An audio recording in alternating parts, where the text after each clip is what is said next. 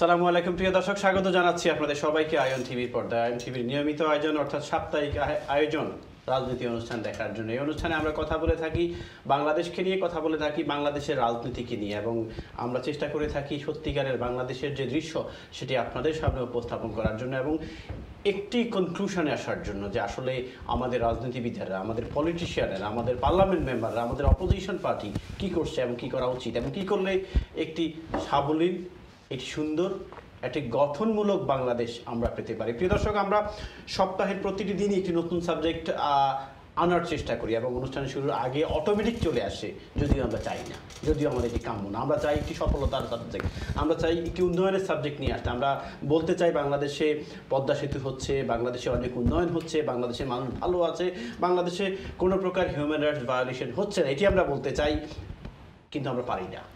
কেন পারি না এটি আলোচনা করার জন্য আজকে আপনাদের সামনে আমরা গত কয়েকদিন আগে আলোচনা করেছিলাম রায়হানকে নিয়ে, করেছিলাম এমসি কলেজকে নিয়ে, করেছিলাম নোয়াখালী সেই জঘন্য ঘটনা নিয়ে, আমরা করেছিলাম সিনা রাশেদের হত্যাকাণ্ড নিয়ে। আজ আমরা আরেকটি পুলিশ অফিসার অর্থাৎ একজন মেধাবী অফিসার, একজন এসপিকে যেভাবে নির্মমভাবে হত্যা করেছে কিছু কসাই প্রকৃতির মানুষ, সে বিষয়ে আমরা কথা বলবো।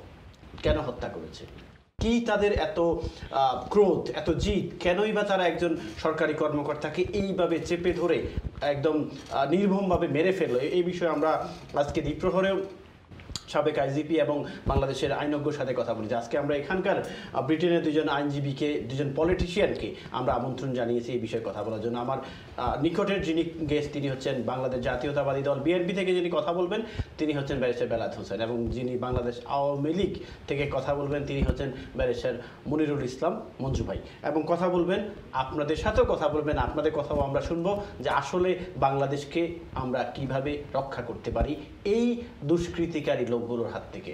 আমি প্রথমে যাচ্ছি মঞ্জু ভাই, কেমন আছেন আপনি? ধন্যবাদ আপনাকে, শুভ সন্ধ্যা সবাইকে। এই লকডাউনের মধ্যে আপনাকে অনেক ধন্যবাদ সময় দেওয়ার জন্য। প্রশ্ন হচ্ছে যে আমরা অবশ্যই আমরা আহত যে রায়হানের ঘটনা, এমসি কলেজের ঘটনা, সিনা রাশেদের ঘটনা, নোয়াখালীর ঘটনা, শেষ হতে না হতে আরেকটি ঘটনা, সেটি হলো এএসপি শিপনের হত্যাকাণ্ড। আমি এটাকে মার্ডার বলি, এটাকে অনেকে বলছেন যে এটা অ্যাক্সিডেন্ট, এটা যাই বলুক, আমি বলি মার্ডার। এই হত্যাকাণ্ড, এই যে এতগুলো লোক, আপনি সিসিটিভি ফুটেজটা নিশ্চয়ই দেখছেন, আমি আশা করবো আমাদের কন্ট্রোল রুমে এটা আছে, তারা দেখাতে পারে যে এটা আমি অর্ধেক দেখতে পারিনি যে কিভাবে চেপে ধরে একটা মানুষকে মেরে ফেললো। এই অরাজকতা আমাদের দেশে আমি আগে কখনো দেখিনি, এখন কেন হচ্ছে? ধন্যবাদ আপনাকে। আপনি যেটা বললেন যে এই অরাজকতা আপনি আগে কখনো দেখেননি, এখন কেন হচ্ছে, এই কথাটির সাথে প্রথমত একেবারে খুব স্ট্রং দ্বিমত করেই বলছি। কবি শামসুর রহমানের একটা কথা আছে যে শতযুগের ঘন আধার গায়ে আজও আছে, সেই আধারে মানুষগুলো লড়াই করে বাঁচে। মনে আমার জলসে উঠে ৭১-এর কথা, পাখির ডানায় লিখেছিলাম প্রিয় স্বাধীনতা।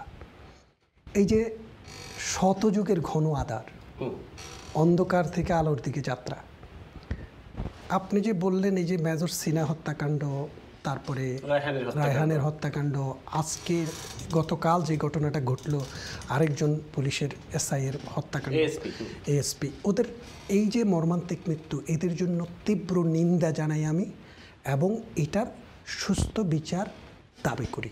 কিন্তু বাংলাদেশের ঘটনা পরম্পরায় এগুলা নতুন কোনো ঘটনা হিসেবে বলতে চাই না। আমি বলতে চাই যে গত 40-50 বছরের যদি আমাদের রাজনৈতিক ইতিহাস আমরা ঘেঁটে দেখি, আমরা দেখব যে কদিন থেকেই কিন্তু বাংলাদেশে এরকম ঘটনা ঘটেছে। যেমন 1971 সালে বাংলাদেশ স্বাধীন হলো।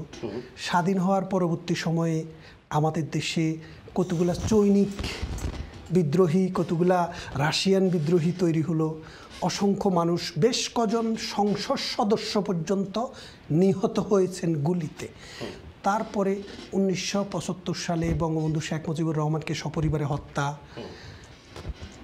নভেম্বর মাসে, এই নভেম্বর মাসেই 1975-এর জেলখানায় 4 নেতাকে হত্যা, তারপর সিপাহী বিদ্রোহ, সিপাহী বিপ্লব, তারপরে জিয়াউর রহমানের ক্ষমতা গ্রহণ, 1981 সালে জিয়াউর রহমানের হত্যাকাণ্ড, মেজর মঞ্জুরের হত্যাকাণ্ড, তারপরে 1991 থেকে আবার যদি আপনি সামনের দিকে যান, 2001 সালের ভয়াবহ গ্রেনেড হামলা, 64 ডিস্ট্রিক্টে একসাথে বোমা হামলা, এইরকমভাবে আমি কত হত্যাকাণ্ড, কত যজ্ঞের কথা বলবো। সুতরাং ইতিহাসকে যদি বিচার করতে হয়, আপনি এমনভাবে বিচার করবেন যে একটা ঘটনা শুধু ইতিহাসে এটা প্রথম ঘটেছে বা হচ্ছে এটা না। আমরা এই ঘটনার নিন্দা জানাই, এই ঘটনার বিচার চাই, কিন্তু এই সমাজ ব্যবস্থায় এরকম ঘটনা বিক্ষিপ্ত বা বিচ্ছিন্ন কোনো ঘটনা নয়, ধারাবাহিকভাবে এইরকম ঘটনা বাংলাদেশে ঘটে যাচ্ছে। এর পেছনের কারণ কি, আমরা কি করতে পারি, কিভাবে আমরা এইসব অরাজকতা থেকে মুক্তি পাইতে পারি, সেটা নিয়ে কথা বলবো। আমি আপনার এই কথাটা, যেহেতু আপনি একজন পলিটিশিয়ান, অবশ্যই এখানে এর আগের অনুষ্ঠানে যারা এসেছেন তারা ওইটা যেন নিন্দা, এটা খুব ক্ষোভ সবার মধ্যে ছিল। আমার প্রশ্ন হচ্ছে যে দেখুন, আমি এভাবে দেখি না, আমরা তো যখন কোরবানি গরু জবাই করি না, একদম সবাই চেপে ধরে তারপর হুজুর এটাকে জবাই করে, ঠিক সেই মতে কিন্তু তাকে সবাই চেপে ধরছে, তারপরে শ্বাসরোধ করছে, তবে মারা হয়েছে। এটা কিন্তু গুলি করে মারা এক কথা, ক্রস ফায়ারে নেওয়ার কথা, অনেকভাবে মারা যায়, কিডন্যাপ করে মারা কথা, কিন্তু এই ধরনের মারা বা রায়হানকে যেভাবে মারা হয়েছে, এই মারাকে আমি তো দেখিনি না। আপনাকে একটা জিনিস বলি, ঘটনা দুই রকমের হয়। একটা হয় সরকারি বাহিনী নিরীহ জনগণকে হত্যা করে, যেমনটা করেছে রায়হানকে, যেমনটা করেছে আর্মির একজন অফিসারকে, সিনহাকে। দুইটাই কিন্তু সরকারের লেজিটিমেট একটা বাহিনী, একটা বাহিনী সেখানে সংঘবদ্ধভাবে আক্রমণ করে এই দুইটা হত্যাকাণ্ড ঘটিয়েছে। আর আজকের গতকালকের যে ঘটনা, এটা হচ্ছে সংঘবদ্ধ কোনো বাহিনীর ঘটনা নয়, দুষ্কৃতিকারী কিছু মানুষ আমাদের যে স্বাস্থ্যসেবার যে দৈন্য দশা, সেটার ফাঁক ফোকরে এসে একটা মানুষকে হত্যা করেছে। এখানে কিন্তু আমরা যেটা দেখেছি, পলিটিক্যাল কিন্তু কোনো মোটিভেশন নেই।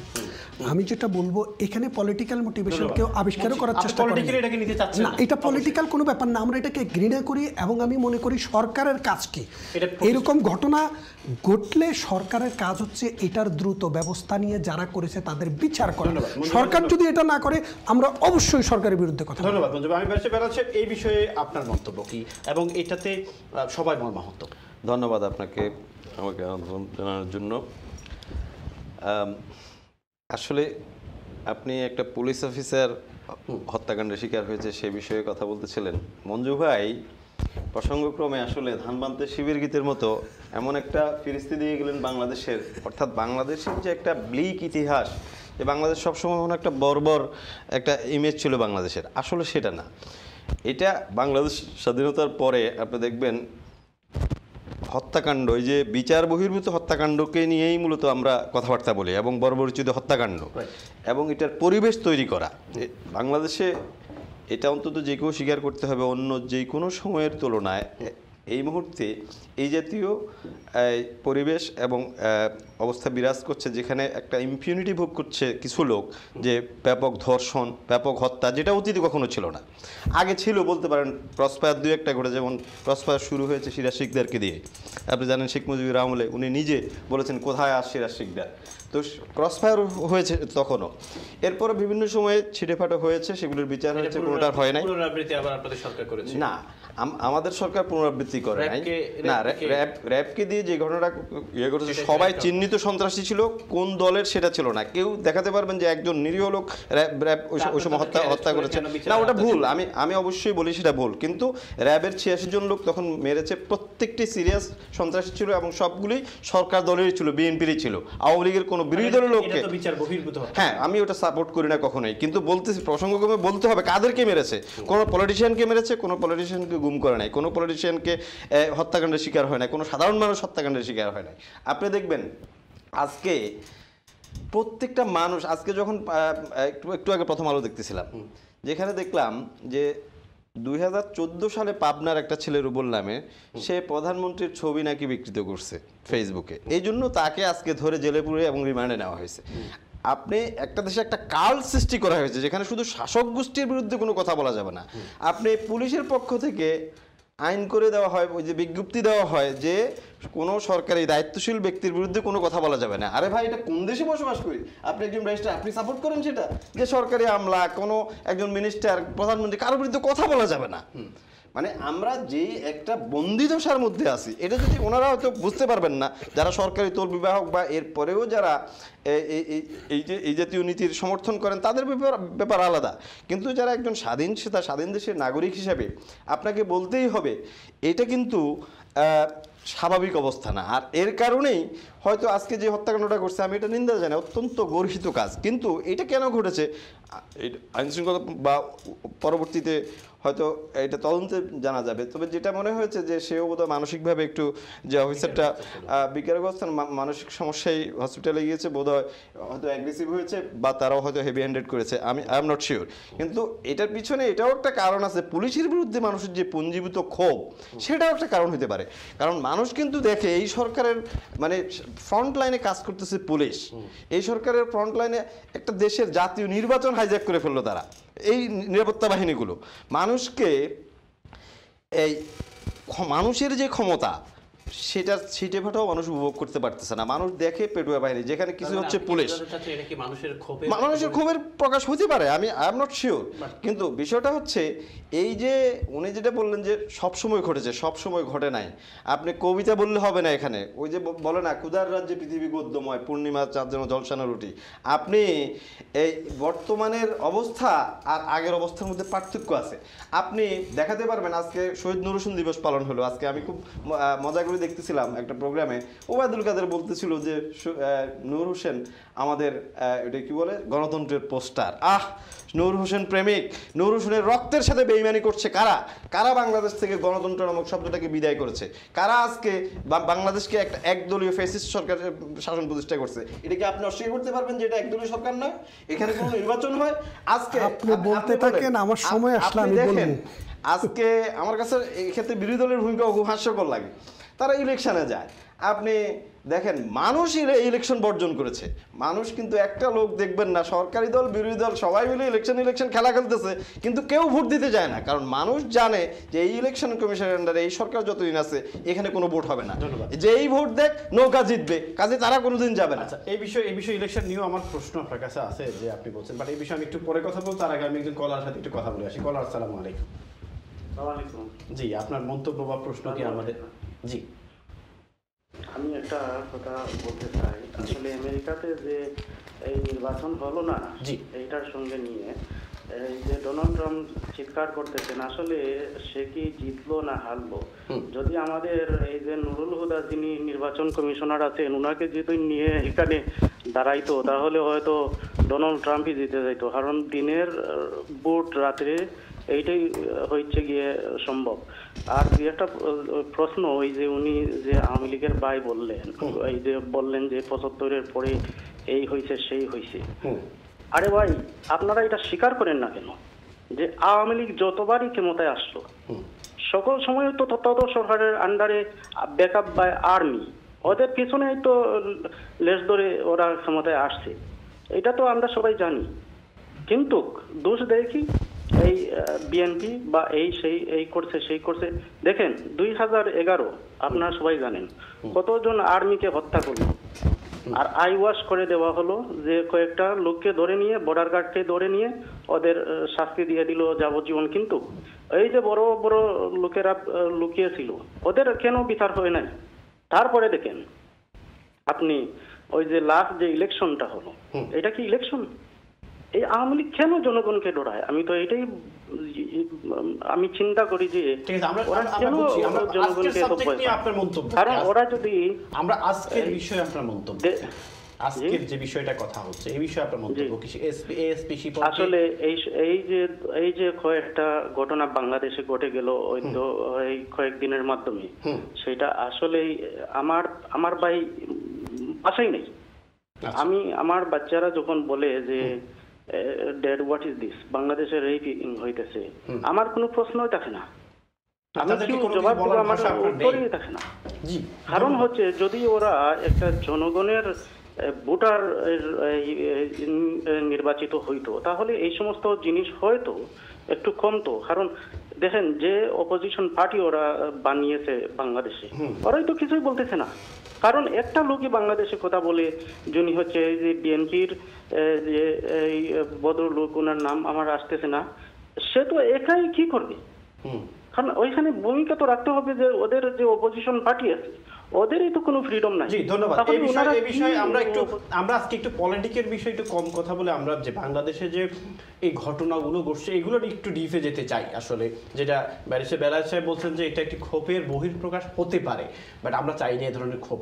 আপনাকে ধন্যবাদ, আপনি দেখতে থাকুন। যারা আপনারা কল করবেন রিকোয়েস্ট থাকবে একটু সংক্ষেপে বলবেন, কারণ আমি দুজন আইনজীবীর সাথেও বা পলিটিশিয়ানের সাথেও কথা বলবো, প্লাস আপনার স্পেসিফিক যে বাংলাদেশের যে মানে অনাকাঙ্ক্ষিত ঘটনাগুলো ঘটছে সেগুলো কেন হচ্ছে এই বিষয়ে আমরা একটু কথা বলবো। এটাই আপনাদের কাছে আমার রিকোয়েস্ট থাকবে।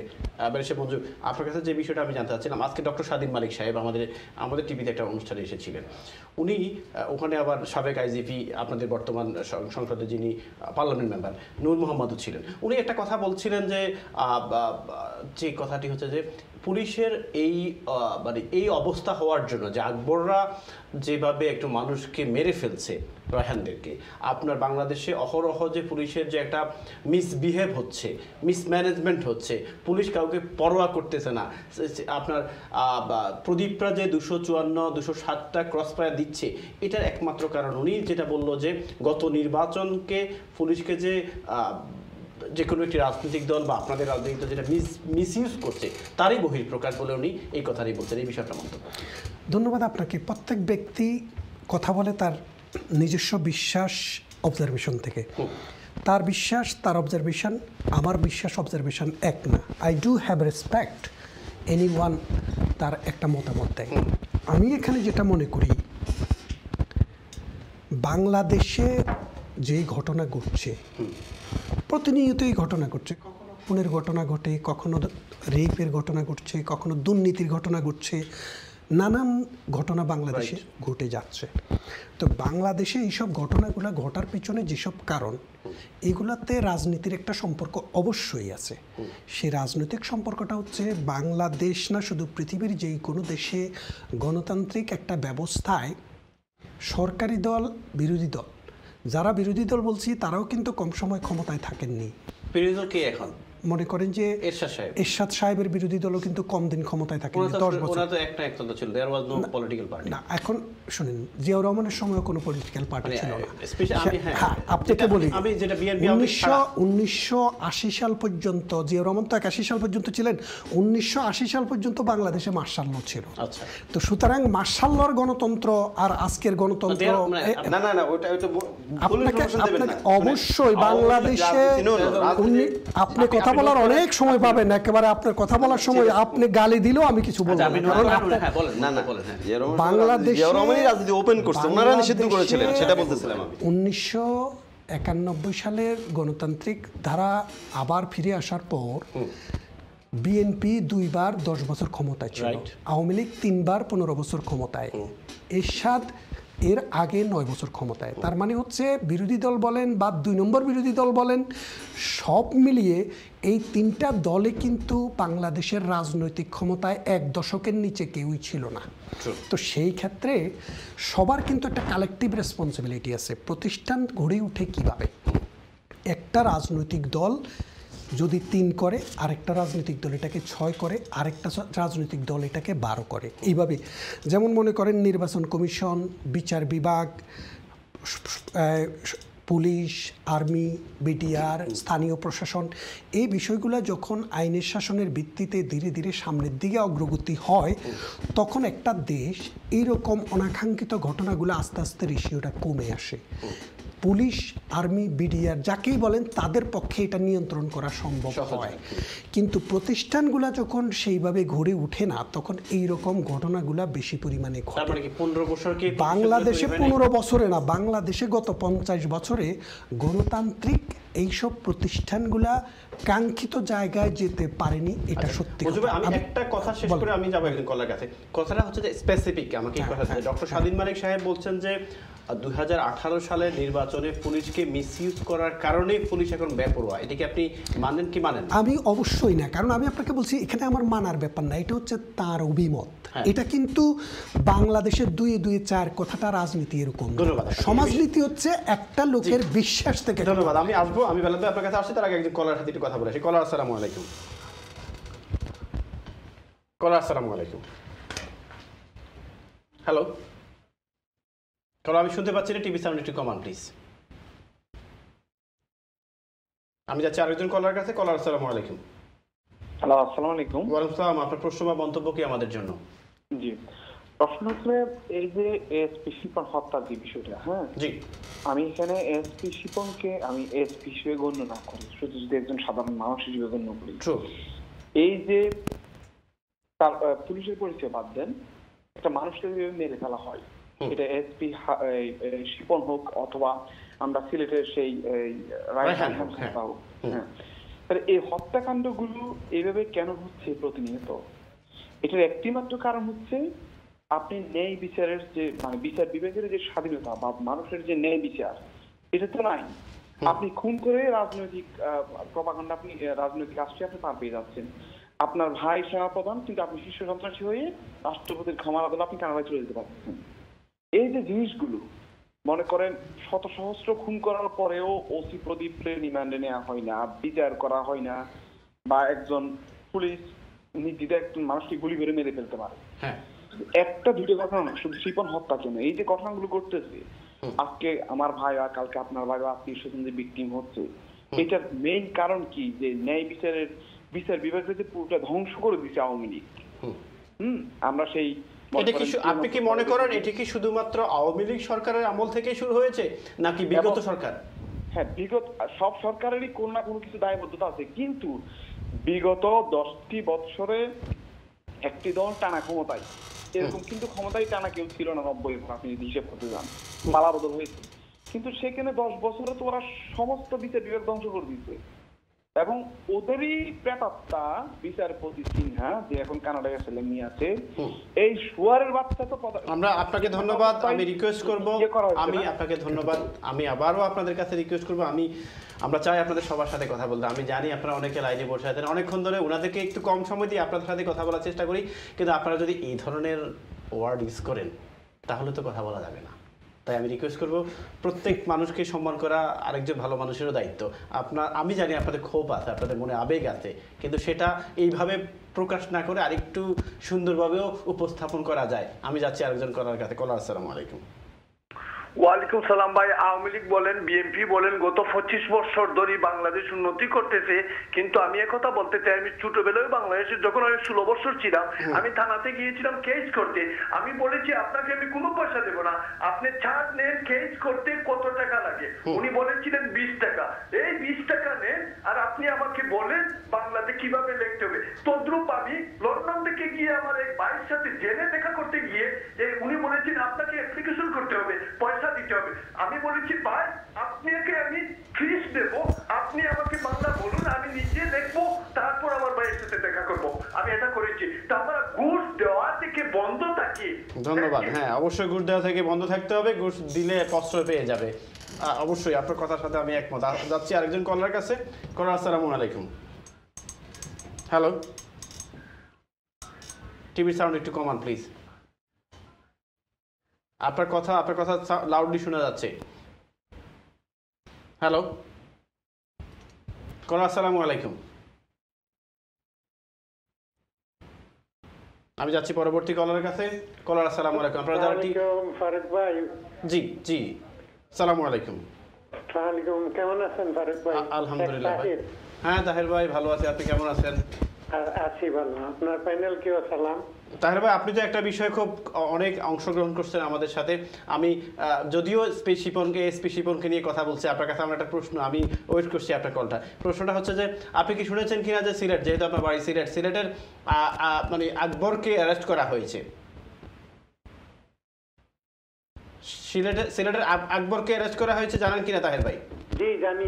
আচ্ছা, আকবরকে যখন অ্যারেস্ট করা হয়েছে, আকবরের স্টেটমেন্ট অনুযায়ী একজন ঊর্ধ্বতন কর্মকর্তা, আমি এর আগের অনুষ্ঠানে আপনাকে বলেছিলাম যে এসপি ফরিদউদ্দিন সাহেব জড়িত হতে পারেন, আমি একদম ক্লিয়ারলি বলেছিলাম, বা ঊর্ধ্বতন ওসি জড়িত হতে পারেন। তো যখনই আমিও কিন্তু ওই দিন আপনাকে বলেছিলাম যে আজকে এসপি ফরিদউদ্দিন সাহেব কই, ওনার তো কোনো বক্তব্য নেই। বাট আকবর কিন্তু ক্লিয়ারলি স্বীকার করছে কি জানেন, যে আমাকে আমার উপরের মহল বলেছিল 2 মাসের জন্য লুকিয়ে থাকতে, পরিস্থিতি ঠান্ডা হয়ে যাবে। জি আমি জানি আপনার তার সব কিছুর পরেও আপনাকে আমি গ্যারান্টি দিছিলাম যে আকবরকে ধরা হবে। কেউ এটা পুলিশ ধরে নাই, ধরছে কিন্তু জনগণ। পুলিশ ধরে নাই, জনগণ ধরছে। জনগণ ধরছে। তারপরে পুলিশের একটা আছে, 2 দিন আগে কিন্তু পুলিশকে, লোকাল পুলিশকে ওই জনগণের যারা ধরছে ওরা কিন্তু ইনফর্ম করছে পুলিশকে যে এইরকম করবে। পুলিশ বলে দিছে ঠিক আছে তোমরা যদি পারো তাহলে করো, আমরা আছি তোমাদের সাথে। আচ্ছা যাক, যাই হোক, জি এসপি শিপনের বিষয়ে আপনার মন্তব্য। আমার বিএনপির ভাইকে বলতে চাই, উনি এত কমপ্লেইন যে সরকারি দলের বিরোধী কথা বলা যায় না, কথা বললেই কেস হয়ে যায়, তো উনাদের নেতারা তো রাত দিন সব সময় 24 ঘন্টায় টক শোতে আসতেছেন, মাঠে ঘাটে সব জায়গায় কথা বলতেছেন, কাউকে তো ধরতে দেখলাম না আজ পর্যন্ত। আচ্ছা, উনাকেও ধরতে দেখি না। একজনের বিরুদ্ধে 100টারও বেশি মামলা আছে অন্তত একজনের বিরুদ্ধে। রাখেন আপনারা, ঠিক আছে ঠিক আছে, কিছু কিছু হয়তো বিচ্ছিন্ন ঘটনা ঘটতে পারে, এটা আমরা মানি। উনাদের আমলে যে ঘটছে এটা ইতিহাস আমি টানতে যাব না, কারণ কিছু সংক্ষেপে অনেকে লাইনে অপেক্ষায়। অন্যায় করছে, বিএনপি অন্যায় করছে, তাই আওয়ামী লীগও করবে এটা আমি চাই না। আমরা আওয়ামী লীগ প্রমাণ রাখবে যে আওয়ামী লীগ একটা সত্যিকারের রাজনৈতিক দল, একটা বৃহত্তর দল, একটা পুরানো দল, বাংলাদেশকে স্বাধীনতা এনে দিয়েছে যেই দল, এই দল বাংলাদেশকে, বাংলাদেশের জনগণকে ভালোবাসে বলে। তাহির ভাই, আমি একটা প্রশ্ন করে আরেকজন কলার কাছে চলে যাবে। প্রশ্নটা হচ্ছে যে এসপি শিপনকে যে হত্যা করা হয়েছে, এটা কি পুলিশের উপরে মানুষের মানে ক্রোধের বহিঃপ্রকাশ কিনা, আপনি কি মনে করেন? আমি খুব বলবো না, আমি ক্ষোভের উপরে গিয়ে বলবো না, আমি বলবো মানুষের নৈতিকতা এত অবক্ষয় হয়েছে, মানুষ এত নৈতিকতার দিক থেকে এত অবক্ষয় হয়েছে, তুলনা করা যায় না, এইসব কথা বলা যায় না। তার মানে আপনি বলছেন নৈতিকতার অবক্ষয়ের কারণে তাকে মারা হয়েছে? জি, হ্যাঁ। ধন্যবাদ। আরেকটা কথা ফারুক ভাই, জি জি জি, এই যে এখন যে আমরা বলতেছি যে বেশি এইরকম ঘটনা, খুন গুম দর্শন বেশি হচ্ছে, এটা আসলে ঠিক না। আগে কিন্তু মিডিয়া এইরকম ছিল না, এইরকম মিডিয়া ছিল না, এইরকম। আজকে বাংলাদেশের 13 কোটি মানুষের কাছে টেলিভিশন, পকেটে নিয়ে টেলিভিশন নিয়ে ঘুরে, যেখানে খুশি ভাইরাল করে দেয়। আগে কিন্তু এইরকম ছিল না, এর জন্য আমরা খবর পেতাম না। ঘটনা যে ঘটে নাই আগেও, এইটা ঠিক না। জি তাহির ভাই, আমি আপনাকে শেষ করি একটু। আমি একটা প্রশ্ন, আপনি তো সিলেটের মানুষ, আপনি বলেন তো এমসি কলেজে হাজবেন্ডকে বেঁধে রেখে ওয়াইফকে গণদর্শন করা হয়েছে, এটি তো আপনি যতদিন সিলেটে ছিলেন, আমি জানি না 30 বছর ছিলেন নাকি 50 বছর ছিলেন না 5 বছর ছিলেন, এই 5 বছর বা 50 বছরে হয়েছে? শুনেন, আমার স্পেসিফিক কোশ্চেন আনসার দিন। আমরা তো নিন্দা জানাই, আমরা তো না হয়েছে কিনা, আমি প্রশ্ন আপনার হয়েছে কিনা, আপনার জীবদ্দশায় আপনি যখন সিলেটে ছিলেন, সিলেটের মাটিতে এই ধরনের ঘটনা কি ঘটেছিল? না, আগে এরকমের ঘটনা শুনি নাই। যেহেতু আপনি আপনার এলাকায় দেখেন নাই, কিন্তু আমরা আজকে দেখি নোয়াখালীতে বাবা বাঁচাও, বাবা ছেড়ে দাও, বাবা আর করবো না, হোয়াট এভার, একটা বোন চিৎকার দিচ্ছে আর সবাই করতালি দিচ্ছে এবং এটা ভিডিও করে ছেড়ে দিচ্ছে। আপনি তো এখন দেখতেছেন তদন্ত তো এখনো শেষ হয় নাই, তো এইটা তো এখন দেখতেছেন তার স্বামীও ওদের সাথে জড়িত ছিল, ঘটনায় জড়িত ছিল। তাহির ভাই, 2001 সালের নির্বাচনের পরে যে কমিশন করে যে আমরা 40 জন মহিলাকে যে গণদর্শন বিএনপির লোকেরা করেছিল, আমরা যে বিচার করে দিয়েছিলাম কমিশন, এটা কি আসলে কি ফারুক ভাই দেখে নাই নাকি দেখো এটা স্বীকার করতে চায় না? একটু জিজ্ঞেস করেন। হ্যাঁ মনিরুল ভাই, এই কথাটাতে আমি আসতেছিলাম। আওয়ামী লীগ গত 10 বছরে এই ঘটনাগুলো বাড়িয়ে দিছে, এটা মিথ্যা কথা। আওয়ামী লীগ আসার পরেই এই দোষীদের বিচার করতেছে, দোষীদেরকে ধরতেছে, চুর বলেন ডাকাত বলেন, আওয়ামী লীগের লোককেও ধরতেছে। তাহির ভাই আপনার কলটা লম্বা হয়ে যাচ্ছে, আমি আবারও একটু কথা বলি। আমরা ওই যে আমি আগেও বলেছিলাম, আমরা কিন্তু বাদনকে যারা মানে রাস্তায় ঢাকা টিএসসিতে যারা রেপ করেছে তাদেরকে জামিন দিয়েছে, আমরা কিন্তু কালো মানিক, সেঞ্চুরিয়ান মানিকরে আমরা কিন্তু ধরিনি। আমরা বিশ্বজিৎ হত্যাকাণ্ডের আসামি যারা তারা বাহিরে দিব্যি ঘুরে বেড়ায়, আমরা আজও রানা প্লাজা রানার বিচার করতে পারিনি, আমরা সাগর রুনির আজও আসামিকে ধরতে পারিনি। রুহুল আমিন কিন্তু জামিনে আছে নোয়াখালীর। বলেন ভাই। শুনেন ফারুক ভাই বিএনপির ইতিহাস শুনেন।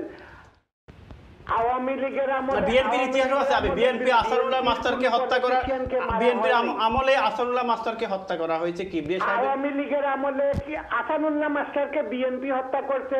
বিএনপি হত্যা করে নাই, আমি বলছি ওনাদের সময় হত্যা হয়েছে। 2 জন এমপি কে হত্যা করা হয়েছে, বুঝছেন? এরপরে আমাদের 70,000 নেতা কর্মী জেলে ঢুকিয়েছে, 70,000। জি ধন্যবাদ তাহের ভাই, ধন্যবাদ। আমরা জানি যে বিএনপি যেটা করছে, বিএনপি সেটার প্রশ্নের আনসার দিতে হবে, আওয়ামী লীগ যেটা করছে সেটা আনসার দিতে হবে, কিন্তু আমরা এমন বাংলাদেশ চাই না। আপনাকে ধন্যবাদ তাহের ভাই। আমি যাচ্ছি পরবর্তী কলার কাছে। কলার, আসসালামু আলাইকুম। হ্যালো, আসসালামু আলাইকুম। জি একটু সংক্ষেপে বলবেন প্লিজ, আমি অনেক লম্বা করে ফেলছি। আমি খুব সংক্ষেপ করব। আজকে খুব চমৎকার আলোচনা হচ্ছে। রাজনীতি আয়ন টিভিকে অসংখ্য ধন্যবাদ, সুন্দর আলোচনা হয়। তবে আমার খুব দুঃখ লাগলো, আবারও একজন বক্তা খুব সুন্দর করে বক্তব্য দিলেন, উনি খুব সুন্দর করে কথা বললেন, কিন্তু শেষে অশুভন একটা আচরণ করলেন না। আমার অনুরোধ থাকবে, আমরা যারা এখানে ব্রিটেনে আছি, আমরা এক একটা অঞ্চলের, সিলেটের বলেন, চট্টগ্রামের বলেন, ঢাকার বলেন, আমরা এক একটা অঞ্চলের প্রতিনিধি, আমরা অ্যাম্বাসেডর। আমরা যদি সুন্দর করে কথা বলি, সুন্দর করে আলোচনা করি, অনুষ্ঠানের মানও ভালো হয় এবং সবার জন্য ভালো হয়, দর্শকদের জন্য ভালো হয়। চমৎকার আলোচনা হচ্ছে এবং বিষয়ভিত্তিক আলোচনা। শুধু এই আপনার সিনহা বলেন বা এখন যেটা হচ্ছে সেটা বলেন, যখনই যে অপরাধ হবে, একটা অন্যায় হবে, অবিচার হবে, সেটার আমরা সবাই মিলে আমরা প্রতিবাদ করব।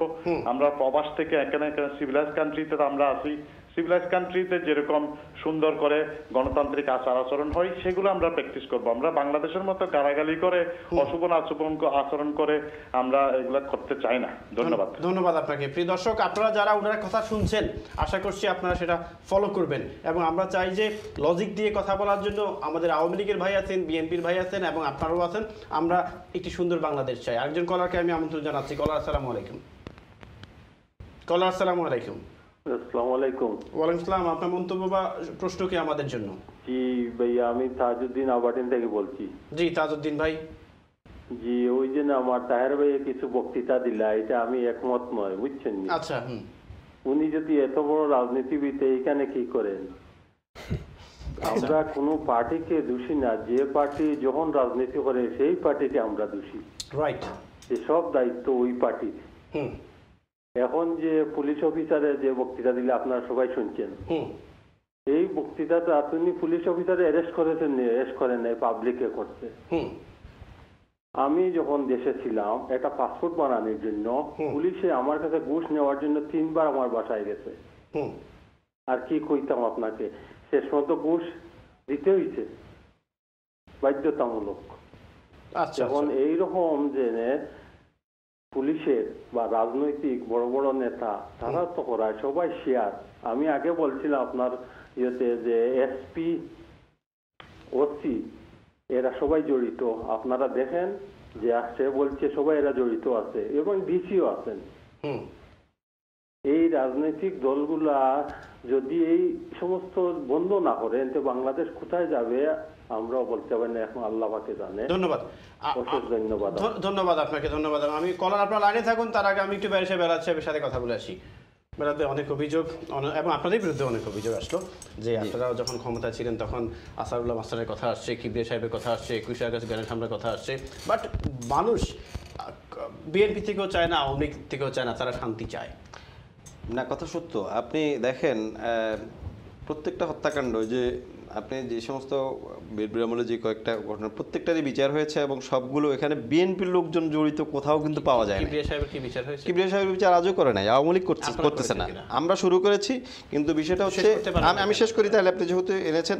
কিবরিয়া সাহেবের ছেলে রাশেদ কিবরিয়া সাহেব, আপনারা জানেন উনি আওয়ামী লীগে ছিল, এখন গণফোরামে যোগ দিয়েছে। ওনারা চার্জশিট দিয়েছেন। চার্জশিটে বিএনপির লোকজন, নেতৃবৃন্দের, জেলা সভাপতি সহ অনেকের নামে চার্জশিট দিয়ে দাখিল করেছেন, এদের বিচার করবেন। কিবরিয়া সাহেব আপত্তি দিয়েছেন, কারণ কিবরিয়া সাহেব ছেলে উনি বলেছেন যে না, যারা প্রকৃত এই ঘটনার সাথে দায়ী, জড়িত, দেখা গেছে এখানে আওয়ামী লীগের লোকজন জড়িত, অন্য লোকজন জড়িত, বলছে যে না, এদেরকে সহ, এটা কিন্তু অন রেকর্ড বলছি, যে এদেরকে সহ চার্জশিট দেন, খামাখা লোকজনকে হয়রানি করবেন। এটা আপনাদেরকে বলছে? এটা পত্রিকা আসছে। মানে এটা কাকে, আওয়ামী লীগ সরকারকে? হ্যাঁ, আওয়ামী লীগ সরকারকে বলছে। ক্ষমতা কে ছিল এখন? তখন বিএনপি ছিল, কিন্তু তখন তো মামলা একটা, এই সমস্ত মামলা অনেক সময় লাগে, কারণ জেএমবির মামলা দেখেন, এই যে শাহেক আব্দুর রহমানকে ধরেছে কি বিএনপি, এবং এদেরকে ইয়ে করছে, এরপরে এরা আসে ফেসেছে। নো, এত তাড়াহুড়া করা যায় না। প্রত্যেকটা মামলা এগুলি অনেক কনসার্টেড এফোর্ট ছিল। জেএমবি ওই সময় যারা ওই যে কট্টর মৌলবাদী যে সমস্ত অপকর্ম হয়েছিল সেগুলো অত্যন্ত জটিল কেস ছিল, কিন্তু প্রত্যেকটাকেই ধরা হয়েছে, কিন্তু একটাকেও ছেড়ে দেওয়া হয় না। এবং এই কিবরিয়া সাহেবের বিষয়টা যেহেতু আপনি, আওয়ামী লীগ আজকে 13 বছর ক্ষমতায়, কিবরিয়া সাহেব কথা যখন বলবেন আপনি যে কিবরিয়া সাহেবকে কেন বিচার হয় না, এটা তো হাস্যকর। আপনারা 13 বছর আপনারা ক্ষমতায়, ওনার ছেলে নারাজি দিচ্ছে যে না এদেরকে বিচার করা যাবে না, পলিটিক্যাল বিচার আমরা চাই না, আমরা চাই যে শো ট্রায়াল না, আমরা চাই প্রকৃত অপরাধী যারা, ওনার ছেলে বলতেছে। যাই হোক, এই কারণে আপনি যেটা বলতেছিলেন, আসলে উনি বললেন যে প্রতিষ্ঠান গড়ে ওঠে নেই, ইনস্টিটিউট ডেভেলপ হয় নাই। ইনস্টিটিউশন ডেভেলপ হয়েছিল। আমি আপনাকে বলি, বেগম খালেদা জিয়ার সময়ও আপনি দেখেন মুক্তিযুদ্ধ মন্ত্রণালয় করেছে, মহিলা বিষয়ক মন্ত্রণালয়, অন্য, এবং বাংলাদেশের ডেভেলপমেন্ট ইয়েতে বিভিন্ন ক্ষেত্রে ব্যাপক কর্মকাণ্ড হাতে নেওয়া হয়েছে। পুলিশকে আস্তে আস্তে পেশাদারিত্ব নিয়ে আসা হয়েছিল, কারণ রক্ষী বাহিনীর মাধ্যমে যেহেতু তখন সেগ্রিগেশনটা শুরু হয়, কিন্তু তখন এই যে সেনাবাহিনীর বদলে রক্ষী বাহিনী নামক একটা বিশেষ বাহিনীকে অতিরিক্ত সুযোগ সুবিধা দিয়ে, ক্ষমতা দিয়ে যখন ইয়ে করা হয়, তখনই আইন শৃঙ্খলা বাহিনীর সাথে একটা পার্থক্য তৈরি করা হয়। আমরা চেঞ্জ করেছি। হ্যাঁ, আস্তে আস্তে হচ্ছিল, কিন্তু আজকে কেন হচ্ছে না? আজকে কেন পুলিশ, আপনি কোথাও পুলিশের উপর মানুষের আস্থা নাই, হচ্ছে না এই কারণে, কারণ একটা দেশে যখন অস্ত্র এবং এই পুলিশি সন্ত্রাস যখন হয় ক্ষমতার উৎস, এই সরকারের ক্ষমতার উৎস হচ্ছে গুম, এই সরকারের ক্ষমতার উৎস হচ্ছে হত্যা, এই সরকারের ক্ষমতার উৎস হচ্ছে পুলিশ। কারণ জনগণ, এই সরকারের জনগণের কাছে এই সরকারের বিন্দুমাত্র দায়বদ্ধতা নাই। কারণ জনগণের কাছে যদি দায়বদ্ধতা থাকতো, 5 বছর পরে জনগণের কাছে যেতে হইতো, তাহলে কি হইতো, অন্তত চিন্তা করতো যে না, আমরা এটা করতে পারবো না, আমরা অন্তত পেশাদারিত্ব পুলিশকে আমরা কন্ট্রোল করবো, আমরা বিচার বিভাগকে। এই নির্বাচন কমিশন মানা না মানার কোনো কথা না। এই নির্বাচন কমিশনের, আমি আপনাকে বলি, পারসেপশনটা, আমেরিকার একজন সিনিয়র জাস্টিস ছিলেন, উনি বলতেছিলেন যে বিচার আসলে জাজদের, সুপ্রিম কোর্ট জাজদের প্রসঙ্গে বলেছিলেন যে বিচার আসলে আমরা যারা ওই যে letter of the law follow করে যদি বিচার করি, সেটা হয়তো হইতে পারে, কিন্তু দেখতে হবে বিচারটা কতটুকু গ্রহণযোগ্য, সেটাও দেখতে হবে জনগণের কাছে, সেটা বিচারটা ন্যায় বিচার কিনা, এইটা দেখার দায়িত্ব কিন্তু জাজদের আছে। আমি আপনাকে বলি, আজকে এই সরকারের সেই নৈতিক মনোবল নাই, কারণ যখন ভোট আসলে, যখন বলে যে পুলিশকে যে তোমরা বাক্স ভর্তি করে দাও, হ্যাঁ, তখন এই পুলিশ অটোমেটিক্যালি বলবে আমরা হচ্ছে ক্ষমতার উৎস। গুম, সেটাও একটু পরে বলবো। ধরেন গুমের মাধ্যমে আতঙ্ক সৃষ্টি করে আপনি পলিটিশিয়ানদেরকে সরাই দিলেন, আপনি রাজপথে একটা কর্মী তাকে হত্যা গুম করে ফেললেন, এই যে একটা ভয়ের কালচার সৃষ্টি করে, কাদেরকে দিয়ে করাছেন? এই পুলিশকে দিয়ে করাছেন। তখন পুলিশ তো অবশ্যই বলবে যে আমরাই তো তোমাকে ক্ষমতা রেখেছি, কথা তো সত্য। এই পুলিশকে কন্ট্রোল করা এবং ওই যে প্রতিষ্ঠান হিসেবে গড়ে তোলা এই সরকারের পক্ষে, একটা অগণতান্ত্রিক স্বৈর সরকারের পক্ষে সম্ভব, এটা কেউ বিশ্বাস করবে না। আরেকটা কথা আমাকে বলতে হবে, উনি বললেন, আজকে আমি যখন এই কথাটা বলবো, আজকে স্বাধীন মালিক বলেছেন এই সমস্ত কথা, তখন উনি বললেন এগুলো ব্যক্তিগত অভিমত। ভাই, ব্যক্তিগত অভিমত এক বিষয়, আর অবজেক্টিভলি রাইট আরেক বিষয়। আজকে এখানে ওই যে নিষিদ্ধ ঘোষিত সংগঠন, নিষিদ্ধ ঘোষিত কোনো সংগঠন না, এখানে ওই যে রেসিস্ট যে সংগঠনগুলো, আইডিয়াল বা এটা, তারা যখন বলে যে এদেশে কোনো মুসলিম থাকবে না, এদেশে কোনো নন হোয়াইট থাকবে না, সেইটাও তো মতামত। এখন এইটা কি অবজেক্টিভলি রাইট? তার মতামতকে কি আমি কোনো পাত্তা দেব না? নাজি যেই কালচার, নাজি যেই মতবাদ, জার্মানিতে ফ্যাসিস্ট যে মুসলিনের যে মতবাদ, সেটাও তো কিছু লোক তো আছে, কিন্তু তাদের কথার কোনো খাওয়া আছে? আপনি কি বলতে পারবেন অবজেক্টিভলি এটা তার মতবাদ? নো, ইউর মতবাদ, you R out of the society, you cannot stand in civilised country, civilised society. কাজেই যারা বলবে যে এগুলি আমার ব্যক্তিগত মতবাদ না, ওটাই হচ্ছে অবজেক্টিভলি রাইট মতামত, ওটাই হচ্ছে সিভিলাইজড মতামত, ওটাই হচ্ছে একটা গুড গভর্নেন্সের পক্ষে, একটা সভ্য সমাজের পক্ষের কথা। ধন্যবাদ। আমি একটু ছোট্ট ব্রেকে যাবো মঞ্জু সাহেব এবং বেরাজ সাহেব। হ্যালো কলার, আমি শুনতে পাচ্ছি না আপনাকে। আসসালামু আলাইকুম। ওয়ালাইকুম সালাম। আপনি কিন্তু এই করেন না, যা আপনারা যে দুজন গেছেন সবাই দুজন সাইলেন্ট। জি, ওয়ালাইকুম সালাম। আপনার মন্তব্য বা প্রশ্নটা কি আমাদের জন্য? কত হইল আপনারা তো রাজনীতি নিয়ে আলোচনা করবা।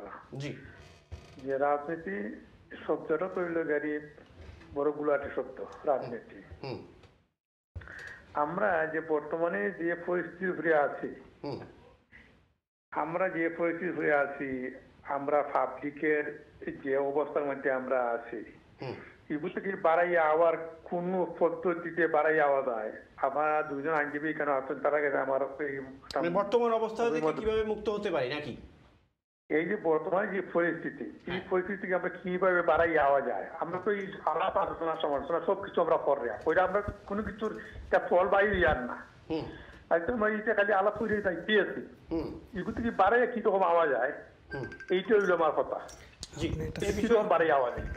এই বিষয়ে আমি দুজন আইনজীবী আছেন, ওনাদের সাথে কথা বলবো। আপনি দেখতে থাকুন যে আমরা এই বর্তমান পরিস্থিতি থেকে কিভাবে বের হয়ে আসতে পারি। আমি যাচ্ছি আমার কথা জি জি সাধারণ মানুষ কেউ নিরাপত্তা নাই। জি জি আপনি দেখতে থাকুন, নিরাপত্তাহীন ভুগছি। জি ধন্যবাদ আপনাকে ধন্যবাদ।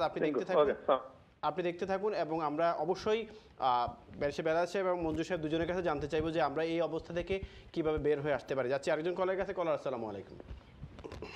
আসসালামু আলাইকুম। ওয়ালাইকুম, আপনার প্রশ্ন বা মন্তব্য কি আমাদের জন্য? প্রশ্ন তো ফারুক ভাই, আপনার অনুষ্ঠান খুবই সুন্দর, প্রতিদিনই দেখি, প্রায় এভরি টিউসডে। জি, ভালো লাগে আপনার অনুষ্ঠান। কিন্তু আজকে যে জিনিসটা আমি বলবো, এখানে আওয়ামী লীগ বিএনপি প্রতিনিধি আছেন প্রতিটি দলের। আমরা দেখেছি বিএনপির আমলেও দেখেছি জজ মিয়া নাটক, পুলিশকে ব্যবহার করে জজ মিয়া নাটক দেখেছি। কিন্তু একটা জিনিস বুঝতে হবে, এই সরকারের আমলেও এই যে রিসেন্ট যে ঘটনাগুলো ঘটছে সবটি ঘটনাই আমরা দেখতেছি। কিন্তু একটা জিনিস সবাইকে বুঝতে হবে, যে সরকারের আমলে ঘটনাগুলো ঘটবে দায়ভার কিন্তু তাদেরকেই নিতে হবে। এবং এটা কোনোভাবে বললেই হবে না, যদি আমি ধরেন আমি আমি বলতে পারি যে আমি ওইটা বলছি এখানে বলে কোনো লাভ নেই।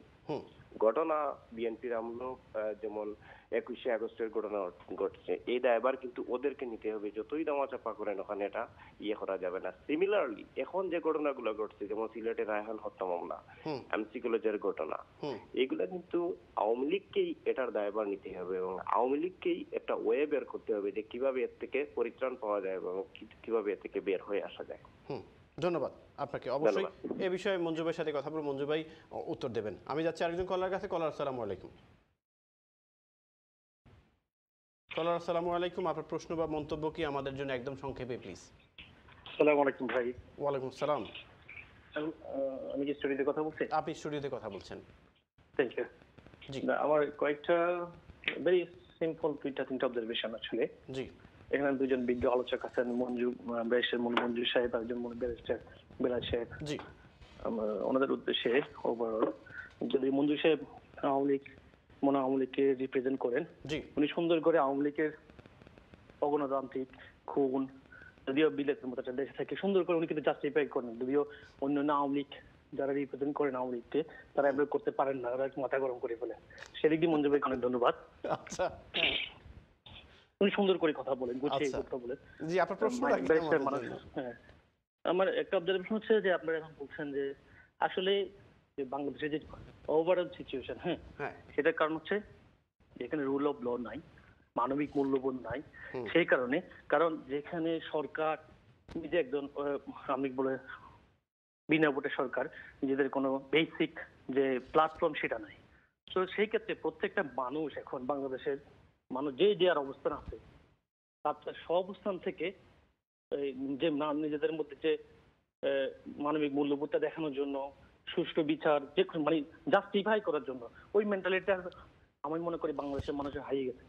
এটা হচ্ছে একটা কারণ। যে আজকে দেখেন যে পুলিশের একজন সিনিয়র এএসপি, ওনাকে কিভাবে নির্মমভাবে, যেখানে হসপিটালে গেছে ট্রিটমেন্ট পাওয়ার কথা, সেখানে তাকে হত্যা করা হলো। হয়তো তারা এই হত্যা করার মুখ্য কারণটা আপনি কি মনে করেন, কেন করা হয়েছে? মানুষ তো দেখতেছে, কারণ আজকে বিচার হচ্ছে না কোথাও। অথবা তাই বলে কি তারা হত্যা করবে? না, তারা করবে না। মানুষ আসলে, আমরা যখন একটা পরিবেশের মধ্যে দিয়ে বড় হয়, পরিবেশ সবকিছুর জন্য কিন্তু দায়ী। আপনি আজকে বিলেতে যদি ধরেন যে একটা পেপার যদি আপনি ফেলে দেন, তখন আপনাকে 50 পাউন্ড জরিমানা দিতে হয়। সেই জন্য আমি ফেলি না, কিন্তু আমি বাংলাদেশে গেলে ফেলে দিই, কারণ আমার পরিবেশটা কিন্তু ওই রকম, মানুষের মেন্টালিটি ওভাবে গ্রো হয়। ঠিক আছে, হয়তো বা আমি জাস্টিফাই করতেছি না, বাট এই অমানবিক কাণ্ডটা যে ঘটলো, ওভারঅল আজকে যদি দেশের প্রত্যেকটা মানুষ যদি তার প্রত্যেকটি পজিশন থেকে ন্যায় পরায়ণ হইতো, দায়িত্ববোধ হইতো, তাহলে আজকে বাংলাদেশের সিচুয়েশনটা এরকম হইতো না। আর এটার পিছনে দায়ী যে সরকার যে লাস্ট 14 ইয়ার্স, সরি 12 ইয়ার্স, আপনি কি মনে করেন এই অবস্থাটা যেটা মঞ্জু ভাই একটু এক্সপ্লেইন করছে, এটা কিন্তু একদিনের তৈরি না? এই যে অবস্থাটা, আমাদের একটা সমস্যা কি জানেন, আমরা সবসময় প্রিভিয়াস লেগেসিটা টানতে চাই। আরে মানুষ তো দিন দিন সভ্য হয়। আপনি কি প্রিভিয়াস লেগেসি টানবেন না? না, শুনেন আমি আপনাকে একটা কথা বলি, যে 50 বছর আগে পৃথিবী কোথায় ছিল, আপনি 50 বছর আগে লেগেছে এখন কেন টানবেন? আপনি আজকের পৃথিবীকে বিশ্লেষণ করবেন, আজকের পার্শ্ববর্তী দেশ বিশ্লেষণ করবেন, যে মালয়েশিয়াকে বিশ্লেষণ করেন। আপনি কথা বলতে বলতে আমরা সবাই বলি আমরা বিলেতে গণতান্ত্রিক রাষ্ট্রে থাকি, বিলেতের এই অবস্থা, সে আপনি বিলেতের এই অবস্থার সাথে আপনি বাংলাদেশের, সে আমার জন্মের আগে আমি মনে করেন মোর দেন 30 ইয়ার, 45 বছর আগে আমার সে কিচ্ছা কাহিনী শুনাইলে তো লাভ হবে না। 45 বছর আগে বাংলাদেশের। ঠিক আছে, আপনাকে ধন্যবাদ। আমরা মনে বুঝতে পারছি আপনার কথা যে কেন এই ধরনের ঘটনা ঘটছে। আমি মঞ্জু ভাইয়ের কাছে যাব, এই বিষয়ে একটু কথা বলছেন, আপনি রুল অফ লর কথা বলছেন এবং বিগত নির্বাচনের কে আপনি রেফারেন্স টানছেন, এই বিষয়ে মঞ্জু ভাই বলবেন। আপনি একটু দেখতে থাকুন। পরবর্তী কলার, আসসালামু আলাইকুম। হ্যালো, আসসালামু আলাইকুম। ওয়ালাইকুম আসসালাম। আপনার প্রশ্ন বা মন্তব্য কি একটু সংক্ষেপে প্লিজ? হ্যালো, টিভি সাউন্ড একটু কমান প্লিজ। ভাই, আমি একটা প্রশ্ন করতাম চাইলাম। জি বলেন, আপনার প্রশ্নটা কি? এই যে সিলেটের হত্যা যে হইল, আকবর ভুইয়া করলো, এখন যে আকবর ভুইয়া ধরা খাইলো, এটা আপনি কিতা মনে করেন? পুলিশে ধরলো না পাবলিকে ধরলো? আচ্ছা, এটা অবশ্যই আমরা জানি কে ধরেছে। অবশ্যই এটা আপনাকে বলি যে এটা জনগণ ধরেছে। যখন জনগণ যদি ধরেছে, পুলিশের যে আইডি না এসপি সিলেটে তাই জেনে কইন যে গোয়েন্দা সূত্রে তারা খবর পাইছে না কেউ, তারা সাদা বাহিনী পোশাকধারী পুলিশ বাহিনী রাখিয়া রাখছিলা, আর এই তারাও দর্শন, আর এই ভিডিও বাইরে আর খেবা খারা করছে, এটা তারা করছে না, তারা এটা সম্বন্ধে আইডিয়া নাই। এই কথাটা কতটুকু সত্য পুলিশ বাহিনীর গেছে? আর গত মাসের 23 তারিখ না 24 তারিখ স্বরাষ্ট্রমন্ত্রী কইছিলা যে আকবরের অবস্থান তাই শনাক্ত করছে, অতি স্বীকৃতি ধরা খাইব। তখন তানোর এই কথাটা কতটুকু সত্য? আর তারা এলা আশা দিয়া মানুষের কতদিন রাখবা, সায়রা খাতুনেও কইছিলা 48 ঘন্টার ভিতরে সাগরণী হত্যার আসামি ধরা হইব। তখন এই সমস্ত কথাবার্তা নেতা নেত্রীসকলে যদি কইন, মন্ত্রী মিনিস্টারে কইন, পুলিশের প্রধানে কইন, আমরা সাধারণ মানুষ কই যাইতাম, আর এরা আমরা কিতা করে যেটা তারা করতো, তারা চাইলে মাটির তলটাই খুঁজতিয়া দুষ্কৃত আর বাদ করিয়া 24 আওয়ারের ভিতরে ধরতে পারে। এই আসামিটা 28 দিন বাদে 1 মাস হয়ে গেছে, তারা সীমান্ত ফাড়ি দিয়া লাগি কত সুন্দর করি। আপনাকে ধন্যবাদ। আমরা এই বিষয়ে অবশ্যই আমি জাস্ট একটু বলি, বাকিটা মঞ্জু সাহেব এক্সপ্লেন করবেন, যে তাকে জনগণ ধরেছে এবং এটা আমরা সোশ্যাল মিডিয়া বলুন, ইলেকট্রনিক্স মিডিয়া বলুন, প্রিন্ট মিডিয়া বলুন এবং আকবরের স্টেটমেন্ট বলুন, সব কিছুতে আমরা পেয়েছি এই বিষয়ে। আর আমরা আরেকটু ডিপে যাবো একটু পরে। আমি যাচ্ছি একজন কলার কাছে। কলার, আসসালামু আলাইকুম। কলার, আসসালামু আলাইকুম। হ্যালো হ্যালো হ্যালো, জি আসসালামু আসসালাম। জি, আপনার মন্তব্য বা প্রশ্ন কি আমাদের জন্য? আচ্ছা, আমার প্রশ্ন হচ্ছে, first of all thank you বিলাত ভাইকে, জি, সুন্দর কথা বলার জন্য। এন্ড সেকেন্ডলি ফারুক ভাই, আপনাকেও ধন্যবাদ। এন্ড কোশ্চেন হচ্ছে ব্যারিস্টার মঞ্জুর ভাইয়ের কাছে। জি, মঞ্জুর ভাই শুনতে পাচ্ছেন? সেটা হচ্ছে এই যে একজন পুলিশ অফিসার, একজন মেজর এসকে সিনহা, এবং কিছুদিন আগে হচ্ছে যে একজন হাজি সেলিমের ছেলে, একজন নৌবাহিনীর অফিসার, তাকেও দেখাচ্ছে দাঁতটা ভেঙে দিল। তো আমার সবকিছু দেখে মনে হয় বাংলাদেশে সবসময় সব রাজনৈতিক দলই এইগুলা করে, কিন্তু এখন এই যেসব মানুষগুলা এরা কিন্তু ইন্টেলিজেন্ট, এদেরকে আমার মনে হয় যে এটা গভর্নমেন্টের কোনো ষড়যন্ত্র। কেন আপনার এই জিনিসটা মনে হলো?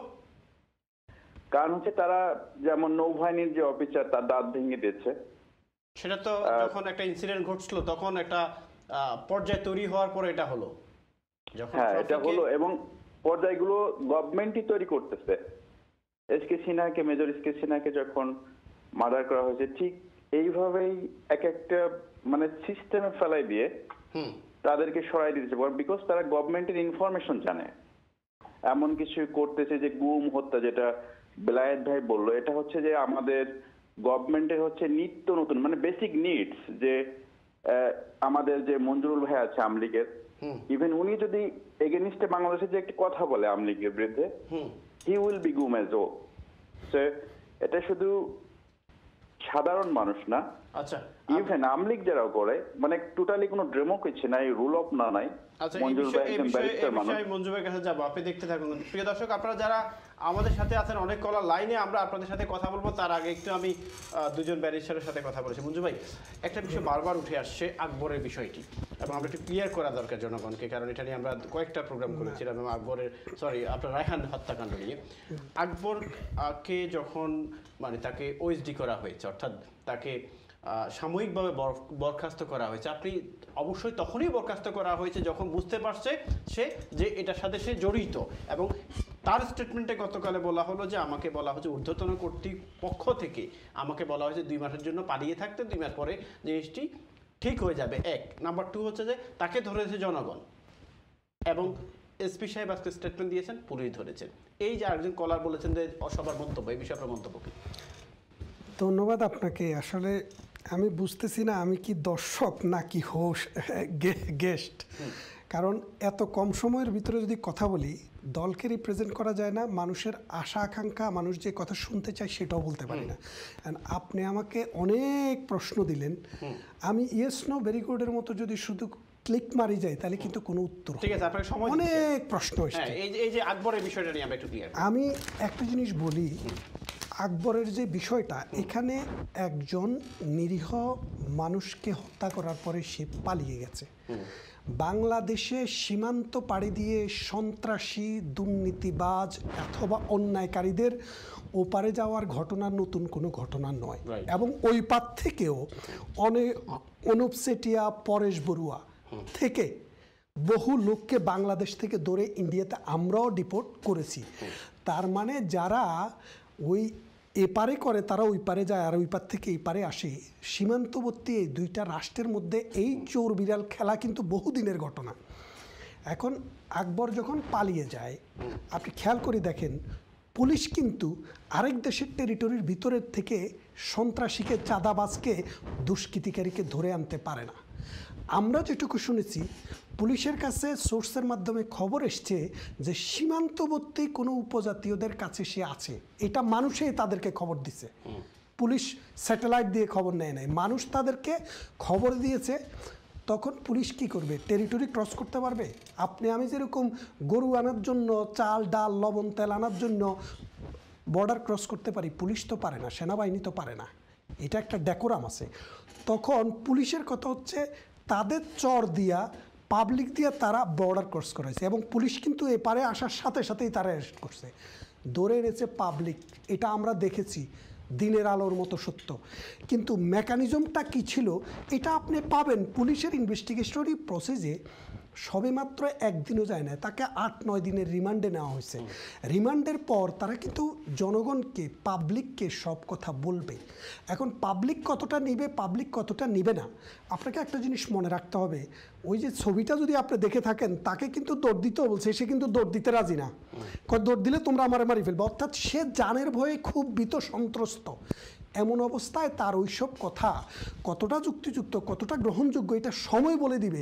সে মিথ্যা বলেছে এটাও আমি বলতে পারবো না, সে সত্য কথা বলেছে, তাহলে তো আর কিছুই লাগবে না, তাকে ওখান থেকেই ধরে আপনি বিচার করে ফাঁসি দিয়ে দিতে পারবেন। বিচার তো এরকম না। মানুষের কথাবার্তা যেই কোনো বিচার, সভ্য দেশ আপনি বলেন, রুল অফ ল বলেন, আর আপনি বিশ্বাস করতেছেন রাস্তায় ক্যামেরার সামনে কি কথা বলেছে। আমি এখন ক্যামেরার সামনে যে কথা বলবো এটাকেও কি আপনি সত্য বলে ধরে নিয়ে এটার জন্যই বিচার হবে? বিচার হয় লেজিটিমেট হতে। প্রত্যেকটা সভ্য দেশের একটা বিচার ব্যবস্থা আছে, সেই বিচার ব্যবস্থা আপনি কতটা গ্রহণযোগ্য সেটা আরেক প্রশ্ন। আমেরিকার বিচার ব্যবস্থা আর বাংলাদেশের বিচার ব্যবস্থাকে আপনি এক সমানে আনতে পারবেন না। লজিস্টিক সাপোর্ট এবং গণতান্ত্রিক পথ পরিক্রমা, ইনস্টিটিউশনাল ডেভেলপমেন্ট ব্রিটেনের বাংলাদেশের মতো হয়নি।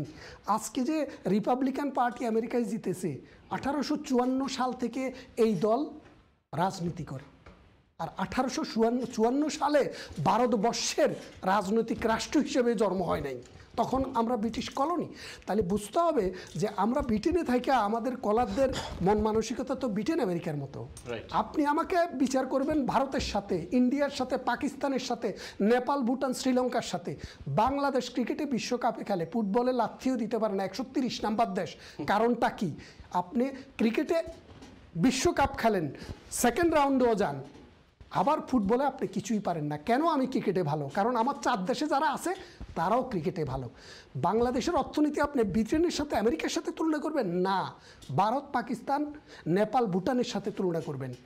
আপনি জিওগ্রাফিক্যালি যেখানে থাকেন সেই পার্শ্ববর্তী দেশের রাজনৈতিক অবস্থা, সামাজিক অবস্থা, অর্থনৈতিক অবস্থা, এটার সাথে আপনি মিলানোর চেষ্টা করেন, তাহলে আপনি একটা সূত্র পাবেন। আমি যেটা বলছিলাম রুল অফ ল, আমি বাংলাদেশ আওয়ামী লীগের কোনো নেতা না, কর্মী, রাজনৈতিক কর্মী। আমি কিন্তু আমার দলের অন্যায় কাজকে কোনো দিন সমর্থন করি না, এখনও করি না, আগেও করিনি। যে অন্যায় আমার দল করবে সেটার জন্য বিচার হবে। আমি মনে করি রাজনৈতিক দলের বাইরে এসে আমাদের কথা বলার ক্যাপাসিটি থাকতে হবে। আজকে বাংলাদেশ আওয়ামী লীগ যে কাজ করছে সেটা বিএনপি করুক, জাতীয় পার্টি করুক, জামাত করুক, একজন বলছে এ দায় আওয়ামী লীগের, এটা সত্যি দায় আওয়ামী লীগের, আওয়ামী লীগকে দায় নিতে হবে, যে ক্ষমতায় থাকে দায় তার। এবং ক্ষমতায় থাকা অবস্থায় একটা দল তার দলের নেতাকর্মীদের বিচার করবে কিনা সেটাও কিন্তু একটা মানদণ্ড। আজকে যেসব পুলিশকে ধরা হচ্ছে, দেখেন তো যে পুলিশ যেগুলো অপরাধ করেছে তাদের কি ধরা হয়েছে কি ধরা হয় নাই। এক, যেই সব হত্যাকাণ্ড হচ্ছে তাদের জন্য দলীয় নেতাকর্মী হলেও তাদের ধরা হচ্ছে কিনা। আপনি তো একটু আগে বললেন যে বিশ্বজিৎ হত্যা, 8 জনের মৃত্যুদণ্ড এবং 8 জনই কিন্তু জেলখানায় আছেন, কিন্তু 8 জনের একজনও কিন্তু রাস্তায় ঘুরে বেড়াচ্ছে এই কথা কিন্তু আপনি বলতে পারবেন না। তাদের মামলাটি সুপ্রিম কোর্টে, এখন ডেথ রেফারেন্সটি কনফার্ম যদি সুপ্রিম কোর্ট করে একে একে কিন্তু তাদের পাশে হয়ে যাবে। এখন আপনাকে বুঝতে হবে যে বাংলাদেশের মতো জায়গায় আমাদের কি দরকার। আদমের এক ছেলে আরেক সন্তানকে খুন করছে, হাবিল কাবিলের যুগ থেকে খুন কিন্তু আজকেও আছে। তাহলে এত বছর পর্যন্ত সরকারের দায় কি? সরকারের দায়িত্ব হচ্ছে যখনই কোনো অপরাধ হবে সেই অপরাধের বিচার করা। এবং রাজনীতিতে আমরা যদি শুধুমাত্র রাজনৈতিক ঠেলাঠেলি করি তাহলে হবে না, আমাদেরকে কথা বলতে হবে ন্যায় ভিত্তিক। ধন্যবাদ। এই যে আকবরকে নিয়ে অনেক কথাগুলো বললেন, ক্যামেরা ট্রায়ালে কথা আমার কাছে একটু অবাক লাগছে মঞ্জু ভাই, কেন জানি ধরেন এই যে পুলিশকে জনগণের তুলনায় পুলিশকে একটু বেশি বিশ্বাস করতে গেলেন, যেখানে বর্তমানে পুলিশের ক্রেডিবিলিটি 0-র পর্যায়ে। আমি পুলিশের কোনো কথাই বিশ্বাস করি না, এক কথার ভাষণটাই বিশ্বাস করলেন। আমি নিজে একটা ভিডিও দেখেছি, তাতে আমার মনে হলো যে এখানে পুলিশের আসলে ভূমিকাটা 0 অনেকটা, কারণ পুলিশকে ওরা ধরে বেঁধে টেঁধে পুলিশের কাছে হস্তান্তর। মানে আপনি চান বাংলাদেশের পুলিশ ইন্ডিয়াতে যে ধরে আনো? ইন্ডিয়াতে ধরছে না, কোথায় ধরছে আমি সেটা বলতেছি না, পাবলিক ভিডিও করে দেখাচ্ছে ইন্ডিয়া থেকে, ওটু বিশ্বাস করবেন না। বাংলা ভাষাভাষী আছে, খাসিয়ারাও আছে, ওরা ধরে তারপরে বেঁধে নিয়ে আসছে। এখন পুলিশ সোর্স লাগায় ধরছে, ইয়ে লাগছে, এগুলি এত অ্যাডভান্স আপনি না হলেও পারেন। আমার কথা হচ্ছে আমি তো অ্যাডভান্স হব না, ওরা বলছে এটা। নো এসপি ফরিদ এর আগের কথাবার্তা এবং আজকের কথাবার্তা, এখানে তার ডালমিকুচ কালা হয়, সে নিজের উপরে পুলিশ বাহিনীর উপরে he didn't do any justice। আমি সেদিকে যাব না। আমি আরেকটা বিষয় আপনি স্ট্রাইকিং একটা কথা বলছেন যে কোনো ঘটনা ঘটলেই সরকারের দায় নিতে হবে। ভাই, একজন লয়ের ছাত্র হিসাবে, একজন আইনজীবী হিসেবে আমি কখনো এটা বলতে পারি না যে একটা ঘটনা ঘটলেই সরকারের দায়। এই দেশে একজন এমপি মারা গেছে, আপনারা জানেন, জো কক্স মার্ডার হয়েছে। কনজারভেটিভ গভর্নমেন্টকে কে দায়ী করছে? করে নাই। কারণ কি? যে ক্রিমিনাল, যে পারপিট্রেটর, তাকে ধরা হয়েছে, এই বিষয়ে সরকারের কোনো ইয়ে নাই। কারণ হচ্ছে যেই হত্যাকাণ্ড করুক সে মার্ডারার, সরকারের দায়টা আসে কোথায়? যখন সরকারি মদত ক্রাইম ঘটার পরে সরকার মদতপুষ্ট হয়ে সরকারি দলের যারা ঘটাইছে তাদেরকে ইম্পিউনিটি দেওয়া হয়, তাদেরকে কোনো শাস্তি না দেওয়া হয়। যেমন রুহুল আমিনের মতো, রুহুল আমিন যে ইলেকশনের বিএনপিকে ভোট দেওয়ার কারণে গণধর্ষণ করা হলো 4 সন্তানের জননীকে, তাকে যখন জামিন দেওয়া হয়, সরকারের পিপি যখন অবজেকশন দেয় না জামিনের, ওইটা হচ্ছে সরকারের দায়। আপনি বলতে পারবেন না যে রেপ, সরকার কি বলছে নাকি যে রেপ করো, বলে নাই, দলীয় লোকজন করছে এই কারণে সরকারের দায়। কিন্তু জো কক্স একজন এমপি যদি আসানুল্লাহ মাস্টারকে মার্ডার করলো, সেটা বিএনপির দায় হবে কেন? না না, বুঝতে হবে না। আপনাকে আমি কথা বলি নাই, শুনেন বলবো, আমি রাখলাম, নোট রাখলাম। তাহলে আজকে এই যে ট্রাম্প যে ধরেন আপনি সবসময় অতীতের রেফারেন্স দেন, তাহলে তো বলতে হবে যে ওয়াটারগেট ক্যালেন্ডারকে নিক্সনকে দায়ী করতে হবে আজকের আমেরিকাতে যে নির্বাচনে যে কেউ দেখা যাচ্ছে সেজন্য। সেটা তো কেউ বলতেছে না, বলা উচিত না, কোনো সভ্য লোক এটা বলবে না। আপনাকে প্রত্যেকটা ঘটনা, তার মানে অসভ্য লোকে বলবে নো, এই তো ভদ্রতা ভোটটা কিন্তু এই জায়গায় কিন্তু মানুষ বিচার করে। আমরা সিভিলাইজেশনের দিকে যাচ্ছি না। এই যে ওয়েস্টার্ন ওয়ার্ল্ড একটা কথা বলে যে সিভিলাইজড ওয়ার্ল্ড, কেন বলে বুঝছেন? কারণ তারা রিজম দিয়া দেশ পরিচালনা। কিন্তু আমাকে না একজন দর্শককেও অসভ্য বললেন, কারণ দর্শকও বলেছে সরকারকে দায় নিতে হবে। কারণ আপনি যদি বলেন যে সরকারের দায় না, এটা বললে মানুষ অসভ্য হয়ে যায়, এটা কোন সভ্যতা? আমাদের দেশ সিভিলাইজড সিস্টেমে চলতেছে না। কোন সিভিলাইজড সিস্টেমে রাতের বেলায় ভোট হয়ে যায় না। সো এটা বলতে হবে আমাদেরকে। আপনি কি মাইন্ড করলেন কে কি কার ইয়েতে যায়, আমি সেটা বলবো না। জিয়াউর রহমানের আমলে ভোট কি রাতে হয় নাই? নো, জিয়াউর রহমানের আমলে ভোট হয় নাই, রাতে ভোট হয় নাই, ভোট হয় নাই। নো, হানা ভোট হয়েছে এবং সেটা জনগণ ভোট দিয়েছে। আপনি ওই জিয়াউর রহমানের আনবেন না, বললাম না, ওই যে আব্রাহাম লিঙ্কন নিয়ে আসবেন না, ওই ট্রাম্পের।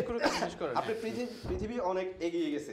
আপনি আরেকটা কথা বললেন যে ওই যে কথা বলার কারণে আপনি ওই আকবরের কথা বিশ্বাস করবেন না। আরে ভাই, আপনারা ওই যে পত্রিকায় দিছে, এটা কি বলে, বিবৃতি দিছে, এই জন্য মানুষকে ফাঁসি দিয়ে দিছেন। আপনি জনগণ আওয়াজ তুলছে, এই কারণে আইন রেট্রোস্পেক্টিভ ক্রিমিনাল লেজিসলেশন করে যাবজ্জীবন প্রাপ্ত আসামিকে মৃত্যুদণ্ড দিয়েছেন। এর চেয়ে জঘন্য বাংলাদেশের জুডিশিয়ারির কলঙ্ক এবং প্রত্যেকটা যে কোনো স্বীকৃত লিগ্যাল সিস্টেমের কলঙ্ক এটা, যে একটা দেশ কিভাবে অপরাধ সংগঠনের সময়ে যেই আইন থাকে সাধারণত এর ক্রিমিনাল লয়ের ক্ষেত্রে, এর বাইরে অন্য আইনে ওই অপরাধীকে সাজা দেওয়া যায় না। বাংলাদেশে আপনারা সেটাও করেছেন, আর এখন বলবেন যে না। আপনারা ভাই কর্নেল তাহেরকে শুনেন এক সেকেন্ড, কর্নেল তাহেরকে ফাঁসি যে আইনে জিয়াউর রহমান দিয়েছে 10 বছরের উপরে, ওটাতে কোনো সাজাই ছিল। আচ্ছা, তাহলে আমি বলি, আপনি আমাকে নতুন করে ল শিখান। না না, ল শিখাতে হবে, ল শিখান আপনি। না, বলতে হবে, কারণ বাংলাদেশ কর্নেল তাহের ছিল সেনাবাহিনীর লোক। কখনো না, সেনাবাহিনী ছিল, উনি যখন ফাঁসি দেওয়া হয় উনি তখন সিভিলিয়ান, সেনাবাহিনীর লোক ছিল সে, ইনি অবসর হয়ে গেছে। তাদের বিচার করা হয়েছে আর্মি অ্যাক্ট অনুযায়ী। আর্মি অ্যাক্ট বাংলাদেশ ক্যান্টনমেন্টে ওটা ডিসিপ্লিন, বাংলাদেশ সংবিধান অনুযায়ী, সংবিধানে লেখা আছে যে এটা একটা ডিসিপ্লিন ফোর্স। ডিসিপ্লিন ফোর্সের অ্যাক্ট এবং আইন কানুন সিভিল ল থেকে কমপ্লিট আলাদা। একটু বলেন জজ মিয়ার কথাটা, একটু বলেন। জজ মিয়ার লিড আপনারা করেছেন, জজ মিয়ার লিডের কারণে আব্দুর রহমানকে অ্যারেস্ট করা হয়েছে। জজ মিয়া কিন্তু ভুয়া ছিল না। ওকে, জজ মিয়াকে আপনি কিন্তু জজ মিয়ার লিডের জেলখানায় ছিল, জজ মিয়া বাইরে করে আনছেন আপনারা। ওদেরকে দুজনকে একটু থামাই, আমি একটু কলার সাথে কথা বলা। কলার, আসসালামু আলাইকুম। কলার, আসসালামু আলাইকুম। আসসালামু আলাইকুম। জি ভাই, ওনাদের তো কথা শেষ হয় না, একটু আপনাদের সাথে কথা বলি। আপনার প্রশ্ন কিংবা মন্তব্য কি? জি ভাই, ধরো তো যে খিদা লাগছে ভাই, এটা তো মাথাও সম্ভব নাই। জি, এখন বলেন একদম সংক্ষেপে আপনাদের প্রশ্ন কি আমাদের দুই পলিটিশিয়ানের জন্য। আচ্ছা ভাই, আমার প্রশ্নটা হইল কি যে ও যে দুই ভাই মাত্রা, একজন আওয়ামী লীগের একজন বিএনপির মাত্রা, যে মাত্রা, এই মাত্রা তো ওর না ভাই। এখানে এটা তো আওয়ামী লীগ আর বিএনপির বেজাল না। বেজালটা হইল কি যে জিনিসটা মানে আমরা বাংলাদেশে ওর, এই জিনিসটার সারা সকলতার বার আমরা মানে আওয়ামী লীগের যে নেত্রী আছেন তাই নিতা গছিয়া। আর আজকে যে পুলিশে যে খিদাটা দিছেন, যে বাক্যটা দিছেন, এই বাক্য তো একবার টোটালি রং দিছেন। যে জিনিসটা যে অনেক যে এই জিনিসটা যে হইছে, এই যে জিনিসটা ওর সিলেক্ট, এইটার দায়দার খেয়ে বা খারা ঠিকটা না মাছ ছাড়িয়া তারা আরম্ভ করছেন যে এই পুরানা যে জিয়াউর রহমানে কিনা করছেন যে কিনা বুট চুরি হয়েছে, বুট রাত্রে হয়েছে, ওটা লইয়া মাত, এটা তো ওয় না ভাই, এটা তো ফেয়ার নাই। জি জি, ধন্যবাদ ধন্যবাদ। আপনি দেখতে থাকুন। অবশ্যই আমরা চাই যে এখন এটা বিএনপি আওয়ামী লীগের ম্যাটার না, দ্য ম্যাটার ইজ এখন বাংলাদেশের ম্যাটার। রায়হান কিন্তু বিএনপিরও না, আওয়ামী লীগের না, সে বাংলাদেশি এবং তাকে রক্ষা করা আমাদের সকলের দায়িত্ব। আমরা যাচ্ছি আরেকজন কলার কাছে। কলার, আসসালামু আলাইকুম। কলার আসসালামু আলাইকুম। হ্যালো কলার, আপনার প্রশ্ন কি আমাদের জন্য? আপনি টিভি সাউন্ড একটু কমান প্লিজ। আমি যাচ্ছি পরবর্তী কলারের কাছে। কলার, আপনারা যারা কল করবেন টিভি সাউন্ড কমাবেন এবং সংক্ষেপে প্রশ্ন করবেন, দেন আমি অনেকের সাথে কথা বলতে পারবো। কলার আসসালামু আলাইকুম। জি হ্যালো, আসসালামু আলাইকুম। ওয়ালাইকুম আসসালাম। আপনার প্রশ্ন বা মন্তব্য কি আমাদের জন্য? যে মন্তব্য পড়লা কথাটা হইলো ভাই, আমি একটা জিনিস জানতে চাই আপনারা কাছে। জি, রাজনীতি আর কিংডম আর বাংলাদেশ প্রজা গণতান্ত্রিক সরকার, এইটার বেদ বেদান্ত রাজনীতির তো রাজাবাস সহলে করার কথা পাইছা। আমরা যে কথাটা উচিত লেখা আছিল, রাষ্ট্রনীতি লেখার কথা আছিল। রাজনীতি না, আমরা দেশের রাজা নাই, আমরা তো নিজে নিজে রাজা বানাই নিলাম। যে দেশ আমাদের মুরব্বী বা হিসাবে আইয়া হইলা যে পুলিশে আসামি ধরছে সাধারণ জনগণে, ইন্ডিয়ার জনগণের দরিয়া হস্তান্তর করছে, পুলিশে গেছে, তাই নিন নাম পাঠায় আমরা ধরছি। যে দেশও সাধারণ 13 কোটি মানুষে ইলেকশন গাইয়া ইলেকশন দিয়া মারমার্কা খুঁজিয়া রাহাজানি খুঁজিয়া বঙ্গবন্ধুরে নেতা বানাইছি, আধা ঘন্টা পরে আরো জন উঠতে হইলা আমি জাতির সেও আইয়া এখনো কইরা আমি আইছি জাতির ঘোষণা ঘোষকর পার্টি থাকিয়া, সেও কইরা আমি আইছি জাতির জনকর পার্টি থাকিয়া। যে দেশ ওটা তো আমরা বুঝতে পারছি না জাতির জনক হইলে কিতা করা লাগে আর জাতির ঘোষক হইতে হইলে কিতা করা লাগে। এ মানুষ আমরা কিতা করবো ভাই? আমরা তো খালি বেইমানির উপরে বেইমানির উপরে বেইমানি। যে দেশও 40 বছর 50 বছর মারা যাওয়ার পরে একজন মানুষের বলা হয় জাতির জনক, আর যে দেশ আসলে জাতির জনক আছিল এই বেচারা কোনো খবর নাই, এনে আমরা গালাগালি খোঁজা, মারামারি খোঁজা, দেশ বিচ্ছিন্ন খোঁজা। যে দেশও করোনা ভাইরাস আইলো সাধারণ মানুষে বোর্ডো লেখা তো লন্ডনে যাইতে পারত না, সৌদির মানুষ যাইতে পারত না, বিদেশে যাইতে পারত না, আমরা করোনা আমি একটু সংক্ষেপ করতে হচ্ছে, অনেক কলার লাইনে এবং ওনার আরেকটু কথা বলবেন, আপনাকে একটু আমি বিদায় দিতে হচ্ছে এবং অবশ্যই আপনার কথাগুলো ওনারা দুজনেই শুনছেন, ওনারা কথা বলবেন এই বিষয়ে। আমি যাচ্ছি আরেকজন কলারের কাছে। কলার আসসালামু আলাইকুম। কলার আসসালামু আলাইকুম। হ্যালো জি, হ্যালো জি, আসসালামু আলাইকুম। জি, শুনতে পাচ্ছেন আমাকে? আমি শুনতে পাচ্ছি। একদম সংক্ষেপে আপনার মন্তব্যটা কি আমাদের জন্য? জি, আমার সংক্ষেপ থেকে মন্তব্য হয়েছে ওই যে আওয়ামী লীগের বাইরের কাছে যে দেখুন অনেক কিছু হইতেছে বাংলাদেশে, আমরা যেটা দেখতেছি এখন হয়েছে যে তারেক জিয়াকে ধরেন একটা এমনি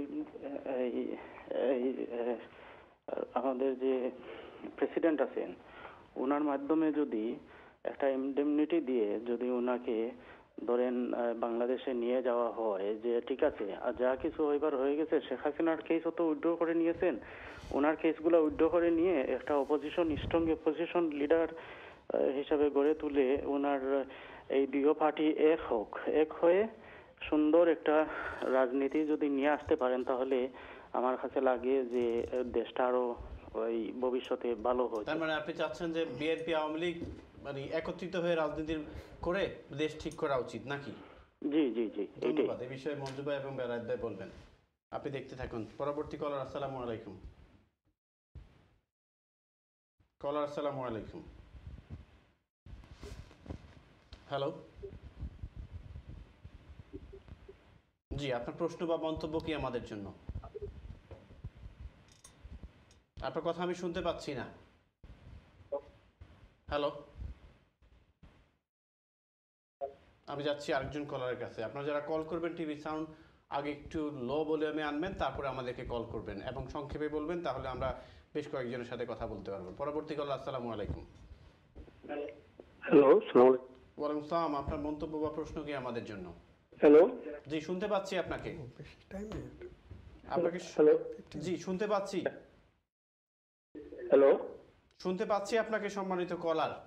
আচ্ছা আচ্ছা, আসসালামু আলাইকুম। ওয়ালাইকুম আসসালাম। ভাই, আমি আপনার প্রোগ্রাম কি আমি দিন করছি না, তো ওই যে মঞ্জুর স্যার। হ্যালো, জি শুনতে পাচ্ছি। আপনি টিভি ফলো করছেন কেন? টিভি না তাই না স্যার, আমরা সবসময় এই তাই পাচ্ছে আরো মাত্রা না তাই শিক্ষিত মানুষজন এই মাত্রার আপনার কথা কেটে কেটে আসছে, আপনি একটু কেটে আবার করুন। আপনাকে ধন্যবাদ। আপনাকে ধন্যবাদ। আপনার কথা আমরা ক্লিয়ারলি বুঝতে পারছি না। আপনি জানি অনেকক্ষণ লাইনে ছিলেন, কিন্তু আবার কেটে আপনি টিভি সাউন্ড কমিয়ে করুন, ট্রাই করবো আপনার সাথে কথা বলার জন্য। যাচ্ছি পরবর্তী কলারের কাছে। কলার, আসসালামু আলাইকুম। আসসালামু আলাইকুম। ওয়ালাইকুম আসসালাম। আপনার প্রশ্ন বা মন্তব্য কি আমাদের জন্য? ভাই আমার প্রশ্ন মঞ্জু ভাইয়ের কাছে। মঞ্জু ভাই শুনতে পাচ্ছেন? উনি বললো যে সিলেটের খানাঘাটে যে আকবরদের ধরা হয়েছে ওইটা পুলিশের সোর্সের মাধ্যমে, ওইটা একেবারে ফাউল জিনিস, কারণ ওই অঞ্চলটা আমার অঞ্চল। ও যে এলাকা থেকে ধরা হয়েছে ওইটা কিন্তু আমার এলাকা। জি, আমি আজকে যে সময় ধরা হয়েছে তখন আমি ওই এলাকাতে খবর লাগাইছি কি ওই কি পুলিশে কোনো বিডিআরে কোনো কিছু আছে নাকি। এলাকার মানুষ বলছে একেবারে কোনো কিছু নাই। ওইটা একজন সাধারণ মানুষ ছিল, তার নাম হচ্ছে রহিম। ওই মানুষটা দেখে যে সিনসে দে ওইটা আকবর, ওসি আকবর। তখন ও কি করছে, ওই এলাকাতে কাছে যে হেড আছে তাকে বলছে যে ওইটা আমাদের বাংলাদেশে ওইরকম কাণ্ড করছে, ওকে আমাদের বাংলাদেশে নিয়ে দাও। তখন ওই পাবলিকটা কি করছে, নিয়ে কাশিয়াদেরকে নিয়ে দৌড়ে ওকে দিয়ে দিচ্ছে। এটা কোনো পুলিশের কোনো ধন্যবাদ নাই। আপনাকে ধন্যবাদ। জি, আপনাকে ধন্যবাদ, আপনাকে ধন্যবাদ। আমি আর দুইজন কলারকে নেব, তারপর আবার আপনার কাছে চলে আসবো। কলার, আসসালামু আলাইকুম। কলার, আসসালামু আলাইকুম। হ্যালো। হ্যালো, আসসালামু আলাইকুম। জি, আপনার সংক্ষেপে মন্তব্য কি আমাদের জন্য? জি, টিভির সাউন্ড একটু কমান এবং আপনার প্রশ্ন করুন। জি, টিভির সাউন্ড কম আছে। জি জি। আমার মন্তব্য হইলো ভাই সাহেব, বাংলাদেশে তো বিচার কোনোদিন আসছিল না, এখন বিচার হইয়া উলি কিতা লাগি দিরা বিচার তো এখন তো দেখরা বাংলাদেশও শুনতা নি আমার কথা? জি, শুনতে পাচ্ছি। হ্যাঁ হ্যাঁ, শুনতে পাচ্ছি। বাংলাদেশও এখন বিচার তো কোনোদিন বাংলাদেশও আসিল না। আচ্ছা, প্রধানমন্ত্রী বিচার পাইছেন না, আপনি আমি খেয়ে আচ্ছা বিচার পাওয়া অনেক উল্লি খিতা লাগি দে অনেক ওইটা কি বিচার পাওয়া অকল বার হয়ে গেলা। আচ্ছা, শেখ মুজিবর বিচার হয়েছিল নি? শেখ হাসিনা বিচার হয়েছিল নি বাংলাদেশও? আচ্ছা, ওখান শেখ হাসিনা বিচার করিয়া দেখাইলা বাংলাদেশও বিচার আছে। আচ্ছা, ঠিক আছে, ধন্যবাদ। এখন যে ধীরে জি পুলিশে ধরিয়া আনলে কিটা সাঙ্গ উঠে দিবা না, কিটা টানছেন নাচ মারো যাইবা কি? আপনার কথা বুঝতেছি না, একটু স্পষ্ট করে একটু স্লো ভাবে বলুন। পুলিশকে নিয়ে কি করব? পুলিশে যদি দরিয়া নিয়া কই আমরা দর্শি ইনো কিটা গোল্ড মেডেল না নোবেল পুরস্কার টানছেন হইতে হইবা। কোন পুরস্কার? পুলিশের দায়িত্ব, পুলিশের দায়িত্ব, পুলিশের দায়িত্ব অ্যারেস্ট করা। ঠিক আছে, আপনার কথা ঠিক আছে, পুলিশের দায়িত্ব। পুলিশে তো ওইখান থুকা ধরতো, ফার্স্টে না ধরতো, লুকাইয়া গেছে কি একজন। পুলিশ তাদেরকে বের করে দিল কেন? বের করে দিছে তো আপনার পুলিশ কোয়ার্টার থেকে। না, পুলিশ যখন তাকে আপনার কথাই আমি আসি, পুলিশ যখন তাকে সাসপেন্ড করলো, তাকে কেন সাথে সাথে ধরেনি? কেন তাকে সাসপেন্ড করে ছেড়ে দিল? সাসপেন্ড করিয়া সার্চেস একটা অক্টইলো বড় কুটি ওগুরে তো কখন ওখান দিয়ে জামাত। ধন্যবাদ, ধন্যবাদ। এটা আমরা কথা বলছি না। আপনাকে ধন্যবাদ, আপনাকে ধন্যবাদ। আরেকজন কলার, আমি অনেক কলার লাইনে, শুধু একজনের সাথে কথা বলবো, তারপর আমি মঞ্জু ভাই এবং বেলাত ভাইকে যাবো। কলার, আসসালামু আলাইকুম। টিভি সাউন্ড একটু কমান প্লিজ। হ্যালো, শুনতে পাচ্ছি না আপনাকে। হ্যালো, আসসালামু আলাইকুম। ওয়ালাইকুম আসসালাম। ভালো আছেন? জি, ভালো আছি। আপনার মন্তব্য বা প্রশ্ন আমাদের জন্য? আমার মন্তব্য হইল গিয়া, সিলেট যে একটা ছেলে মারা হয়েছিল, রাজন হত্যা, হ্যাঁ রাজন হত্যা, এই ছেলেটার বিচার আমি চাই, বুঝছেন জানি। আর আমি কোনো কিছু চাই না, আর যেটা আশা আছে ওটা আশাটা আমরা জানতে চাই। রাজন হত্যার বিচার হয় না এখনো? জি না, একটা তো হয় না। আমার তো মনে হয়েছে জি না, এগুলো তো ফাঁসি তো হয়েছে না, তারা ধরা হয়েছে। আবার এটা তো তারা রিভিউ করতে পারবে, তারা আপিল করতে পারবে, তারপরে আবার এটা শেষ পর্যায়ে আসার পরে তো ফাঁসি দেওয়া হবে। চাইলেই তো আর আজকে সাগররুনি হয় না, এটা আমি আপনার সাথে একমত। কিন্তু রাজন হত্যার বিচার হয়েছে এবং সেটি মনে হয় এখন সুপ্রিম কোর্টে আপিলে আছে। তো আপনার সাগররুনিটা হয় নাই এবং 48 ঘন্টা এখনো শেষ হয় নাই। ওয়েট করেন, 48 ঘন্টা শেষ হলেই আপনি পাবেন। প্রিয় দর্শক, আপনারা যারা দেখতেছিলেন, আপনার কাছে সরি যে আপনারা অনেকক্ষণ ধরে লাইনে বসে আছেন। আপনাদের আজকের মতো আর কল নিতে পারছি না। আমি চলে যাচ্ছি আমাদের দুজন ব্যারিস্টারের কাছে। বেলায়েত ভাই, আপনার কাছে একদম কনক্লুশনে আপনি 2.5 মিনিট কি করা যায়, কিভাবে একটি কথা সবাই বলছে, সব কলারই বলছেন যে আসলে বিএনপির ভূমিকা নিয়েও তাদের প্রশ্ন, কিন্তু বলে নাই যে শুধু আওয়ামী লীগ অপরাধী, যে আওয়ামী লীগ যদি অপরাধ করে থাকে বিএনপি ভয়েস রেজ করবে, আর বিএনপি যদি অপরাধ করে থাকে আওয়ামী লীগ ভয়েস রেজ করে থাকবে, বিকজ বোথ পার্টি কার জন্য কাজ করে? জনগণের জন্য কাজ করে। এবং তারা কেউ কেউ বলছেন বিএনপি আওয়ামী লীগ আলোচনায় বসা উচিত, কেউ কেউ বলছে বিএনপি এই মুহূর্তে মাঠে নামা উচিত, কেউ বলছে আওয়ামী লীগকে যদি প্রশ্নের সম্মুখীন না করা হয় তাহলে এটা চলতে থাকবে। বিএনপির ভূমিকা নিয়ে আপনার প্রশ্ন, মন্তব্য। আচ্ছা, ধন্যবাদ। একটা কথা অনেকেই বলছে যে আসলে মানে মূল সারমর্মটা হচ্ছে এই পরিস্থিতি বর্তমানে বাংলাদেশের যেই অবস্থা এবং দেশে এবং বিদেশে, মানে এটা অত্যন্ত ক্লিয়ার যে এটা একটা মিডনাইট ভোটের গভর্নমেন্ট, এই গভর্নমেন্টের লেজিটিমেসি নাই এবং এর ফলেই গভর্নমেন্ট তার ইনস্টিটিউশনগুলোকে কন্ট্রোল করতে পারছে না। যে যার মতো, যারা পুঁজিবাদী তারা পুঁজি পাচার করছে, যারা ব্যাংক লুট করছে, যারা রোড হাইওয়েতে কাজ করতেছে ওখান থেকে লুটপাট করতেছে। শুধুমাত্র বাস কেনা, ওই যে 600 বাস কিনছে থেকে দেখলাম পত্রিকায় ইন্ডিয়া থেকে, বাসগুলি 1 বছরের মাথা সবগুলো বিকল হয়ে গেছে, কোটি কোটি টাকা গচ্ছা। অর্থাৎ যে দিক দিয়ে পাঠতেছে লুটপাট এবং একটা অরাজকতার মধ্যে চলে। এটার মূল কারণ হচ্ছে ওই যে গভর্নমেন্টের যখন লেজিটিমেসি থাকে না তখন গভর্নমেন্টকে অনেক ছাড় দিতে হয়। আজকে গভর্নমেন্ট চলতেছে আয়রন ফিস্ট, ওই যে গুম খুন এবং হত্যার উপরে ভিত্তি করে। আপনি অনেকে বলে যে গুম খুন হত্যা বন্ধ হচ্ছে না, হবে কীভাবে? কারণ এটার মাধ্যমেই তো আপনি 2014-এ ক্ষমতা আসছেন, এটার মাধ্যমে গুম খুনের মাধ্যমেই তো আপনি এই যে 2018-এ ক্ষমতা আসছেন। ক্ষমতার ভিত্তিই তো হচ্ছে গুম আর খুন। তো হ্যাঁ, বিএনপির ভূমিকাটা আচ্ছা, বিএনপির ভূমিকা, বিএনপি তো আন্দোলন করা উচিত না। আন্দোলন বিএনপি বাংলাদেশের ইতিহাসে এরকম আন্দোলন আর কখনো হয় নাই। 2014-এ যে আন্দোলন হয়েছে সারা দেশে, বিএনপি আওয়ামী লীগ ইলেকশন করতে পারে এখন, কিন্তু না এখন হ্যাঁ বিএনপি ভূমিকা অন্যরকম হতে পারতো। যেমন এই সরকারের আন্ডারে কোনো ধরনের ইলেকশন সাধারণ মানুষ ইলেকশন প্রত্যাখ্যান করতেছে, সেখানে বিএনপি পার্টিসিপেশন করা কোনোভাবেই উচিত হচ্ছে না। আমি মনে করি এটা একটা রং ডিসিশন। আমি এই যে মার্ডার কেস হচ্ছে, যে রেপ হচ্ছে, বিএনপি তো মাঠে থাকা উচিত না। বিএনপি মাঠে থাকবে। বিএনপি আপনার ইয়াসমিন হত্যার কথা, মামলার কথা মনে আছে? কিন্তু ওই পরিস্থিতি সেটা না। আমি আপনাকে একটা কথা বলি, আমরা যখন এই যে এরশাদকে আপনি স্বৈরাচার বলেন, এরশাদের আমলে কি হইতো? সর্বোচ্চ বড় একটা মিছিল একদিন একটা ট্রাক উঠে দেওয়া ছিল, ওটা ছিল এরশাদের আমলে সবচেয়ে বড় ঘটনা।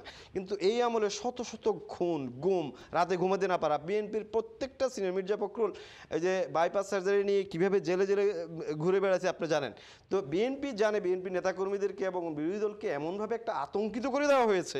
এই কারণে কিছু বই, শিবিরের জামাতের লোকজনকে কিছু ইসলামী বই পেলে জঙ্গিবাদ করে চালাই দেওয়া হয়েছে। এই যে বা শিবির করে মারাটা জায়েজ হয়ে গেছে।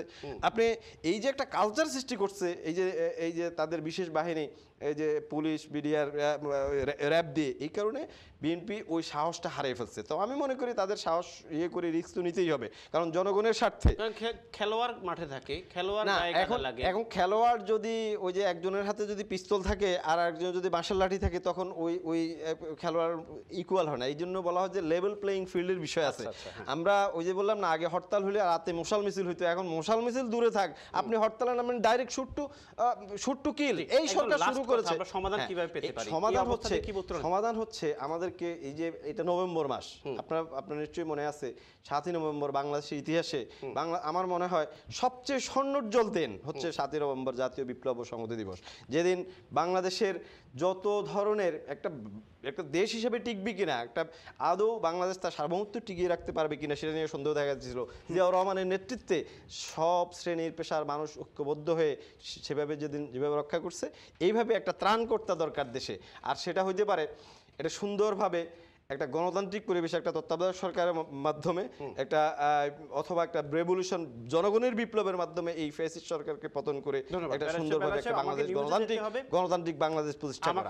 এই সরকারকে, এই অবৈধ সরকার, ফ্যাসিস্ট সরকারকে আপনি কোনো ধরনের এদেরকে আওয়ামী লীগ এবং গণতন্ত্র একসাথে যায় না। ধন্যবাদ আপনাকে। কাজে এদেরকে রেখে কোনো কিছু সম্ভব। ধন্যবাদ মঞ্জু সাহেব। 2.5 মিনিট প্লিজ। ধন্যবাদ আপনাকে। এবং সমাধান কি? মানে সাথে এত রাত্রে বসে এখনো মানুষরা দেখছেন, আমাদের কতজন দেখছেন জানি না। তো সমাধান যেটা আপনি বলছেন, এটা সমাধান নেই, এটা ইভলিউশন হবে। ইভলিউশনটা কিভাবে হয়? মনে করেন যে গতকালের পরে কিন্তু আজকের দিনটা এসছে, আজকের দিনের পরে কিন্তু আগামী দিন একটা সময়ের প্রেক্ষাপটে আস্তে আস্তে পিউরিফাই হবে। আপনাকে বলি সমাজের দুইটা অংশ, একটা হলো সমাজ এবং রাজনীতি, আরেকটা হলো অর্থনীতি। 2009 সালে বাংলাদেশের অর্থনীতির সাইজ ছিল 150 বিলিয়ন। বাংলাদেশের অর্থনীতির সাইজ ছিল 150 বিলিয়ন, আর আজকে বাংলাদেশের অর্থনীতির সাইজ হলো 370 বিলিয়ন। আচ্ছা, তার মানে 10 বছরের মাথায় বাংলাদেশের মানুষের জিডিপি, মাথাপিছু গড় আয়, জীবনের মান অনেক কিছুই বদলাইছে। কিন্তু সামাজিক অবক্ষয় এবং রাজনীতি যে মাত্রায় আগানোর কথা ছিল সে মাত্রায় আমরা আগাইতে পারিনি, যেটা দুঃখজনক এবং জাতির জন্য হতাশাজনক। এখন অর্থনীতি যখন দাঁড়িয়ে যায় তখন কিন্তু রাজনীতিও আস্তে আস্তে পরিবর্তন হতে বাধ্য। তো এই রাজনীতিক ধারাবাহিকতায় আমরা মাত্র 50 বছরের একটা দেশ, এখনো 50 বছর আমরা পূর্ণ করিনি। আমিও তো হতাশাবাদীদের দলে নই। 1971 সালে দেশ স্বাধীন হওয়ার পর থেকে আজকের যে বাংলাদেশের দিকে তাকাই আমি অবাক হয়ে যাই, বাংলাদেশ কোথায় ছিল, কোথায় এসছে। কিন্তু সমাজে অশান্তি আছে, অস্বস্তি আছে, রাজনৈতিক নিষ্পেষণ আছে এবং আইনের শাসনের অনেক ব্যত্যয় আছে। এগুলো আসলে পথ পরিক্রমায় আসবে। আপনি কট্টরবাদী হলে হবে না, আপনাকে লিবারেল হতে হবে। আপনি আপনার দায়িত্ব বুঝে নেবেন। আমি আপনাকে আসতে দেব না আর আপনি আসবেন। আমি যে আসতে দেব না বলে দাঁড়ায় আছি, আমার যে ক্ষমতা, আপনি আসবে বলছেন, আমি আপনাকে ঠেকাতে পারছি না। আপনার যদি ক্ষমতা থাকে সেটা জনগণের জন্য যদি আপনি মঙ্গল মনে করেন, আপনার সেই অদম্য সাহস এবং ক্ষমতা নিয়ে আসেন, আমরা যুদ্ধ করে দেশ স্বাধীন করা। আপনাকেও ধন্যবাদ। ব্যারিস্টার মঞ্জু সাহেব, আপনাকেও ধন্যবাদ। প্রিয় দর্শক, আমরা কথা বলছিলাম দুজন আইনজীবীর সাথে, দুজন পলিটিশিয়ানের সাথে কথা বলছিলাম আমাদের বাংলাদেশকে নিয়ে। বাংলাদেশে যা ঘটছে তা আমাদের কারোই কাম্য না, আওয়ামী লীগেরও কাম্য না, বিএনপিরও কাম্য না। আমরা যারা প্রবাসে থাকি আমরা একটি সাবলীল বাংলাদেশ চাই, আমরা একটি সুন্দর বাংলাদেশ চাই, আমরা একটি ডেভেলপমেন্টের অর্থাৎ উন্নয়নের বাংলাদেশ চাই। এবং আপনারা যারা আজকে অনেকক্ষণ ধরে লাইনে বসেছিলেন আপনাদের কাছে আবারও ক্ষমা চেয়ে নিচ্ছি যে আপনাদের সবাইকে সময় দিতে পারিনি। আশা করছি আগামী অনুষ্ঠানে আপনাদের সবাইকে সময় দেব এবং আগামী অনুষ্ঠান দেখার আমন্ত্রণ জানিয়ে আজকের মতো আপনাদের সবার কাছ থেকে বিদায় নিচ্ছি। আল্লাহ হাফেজ।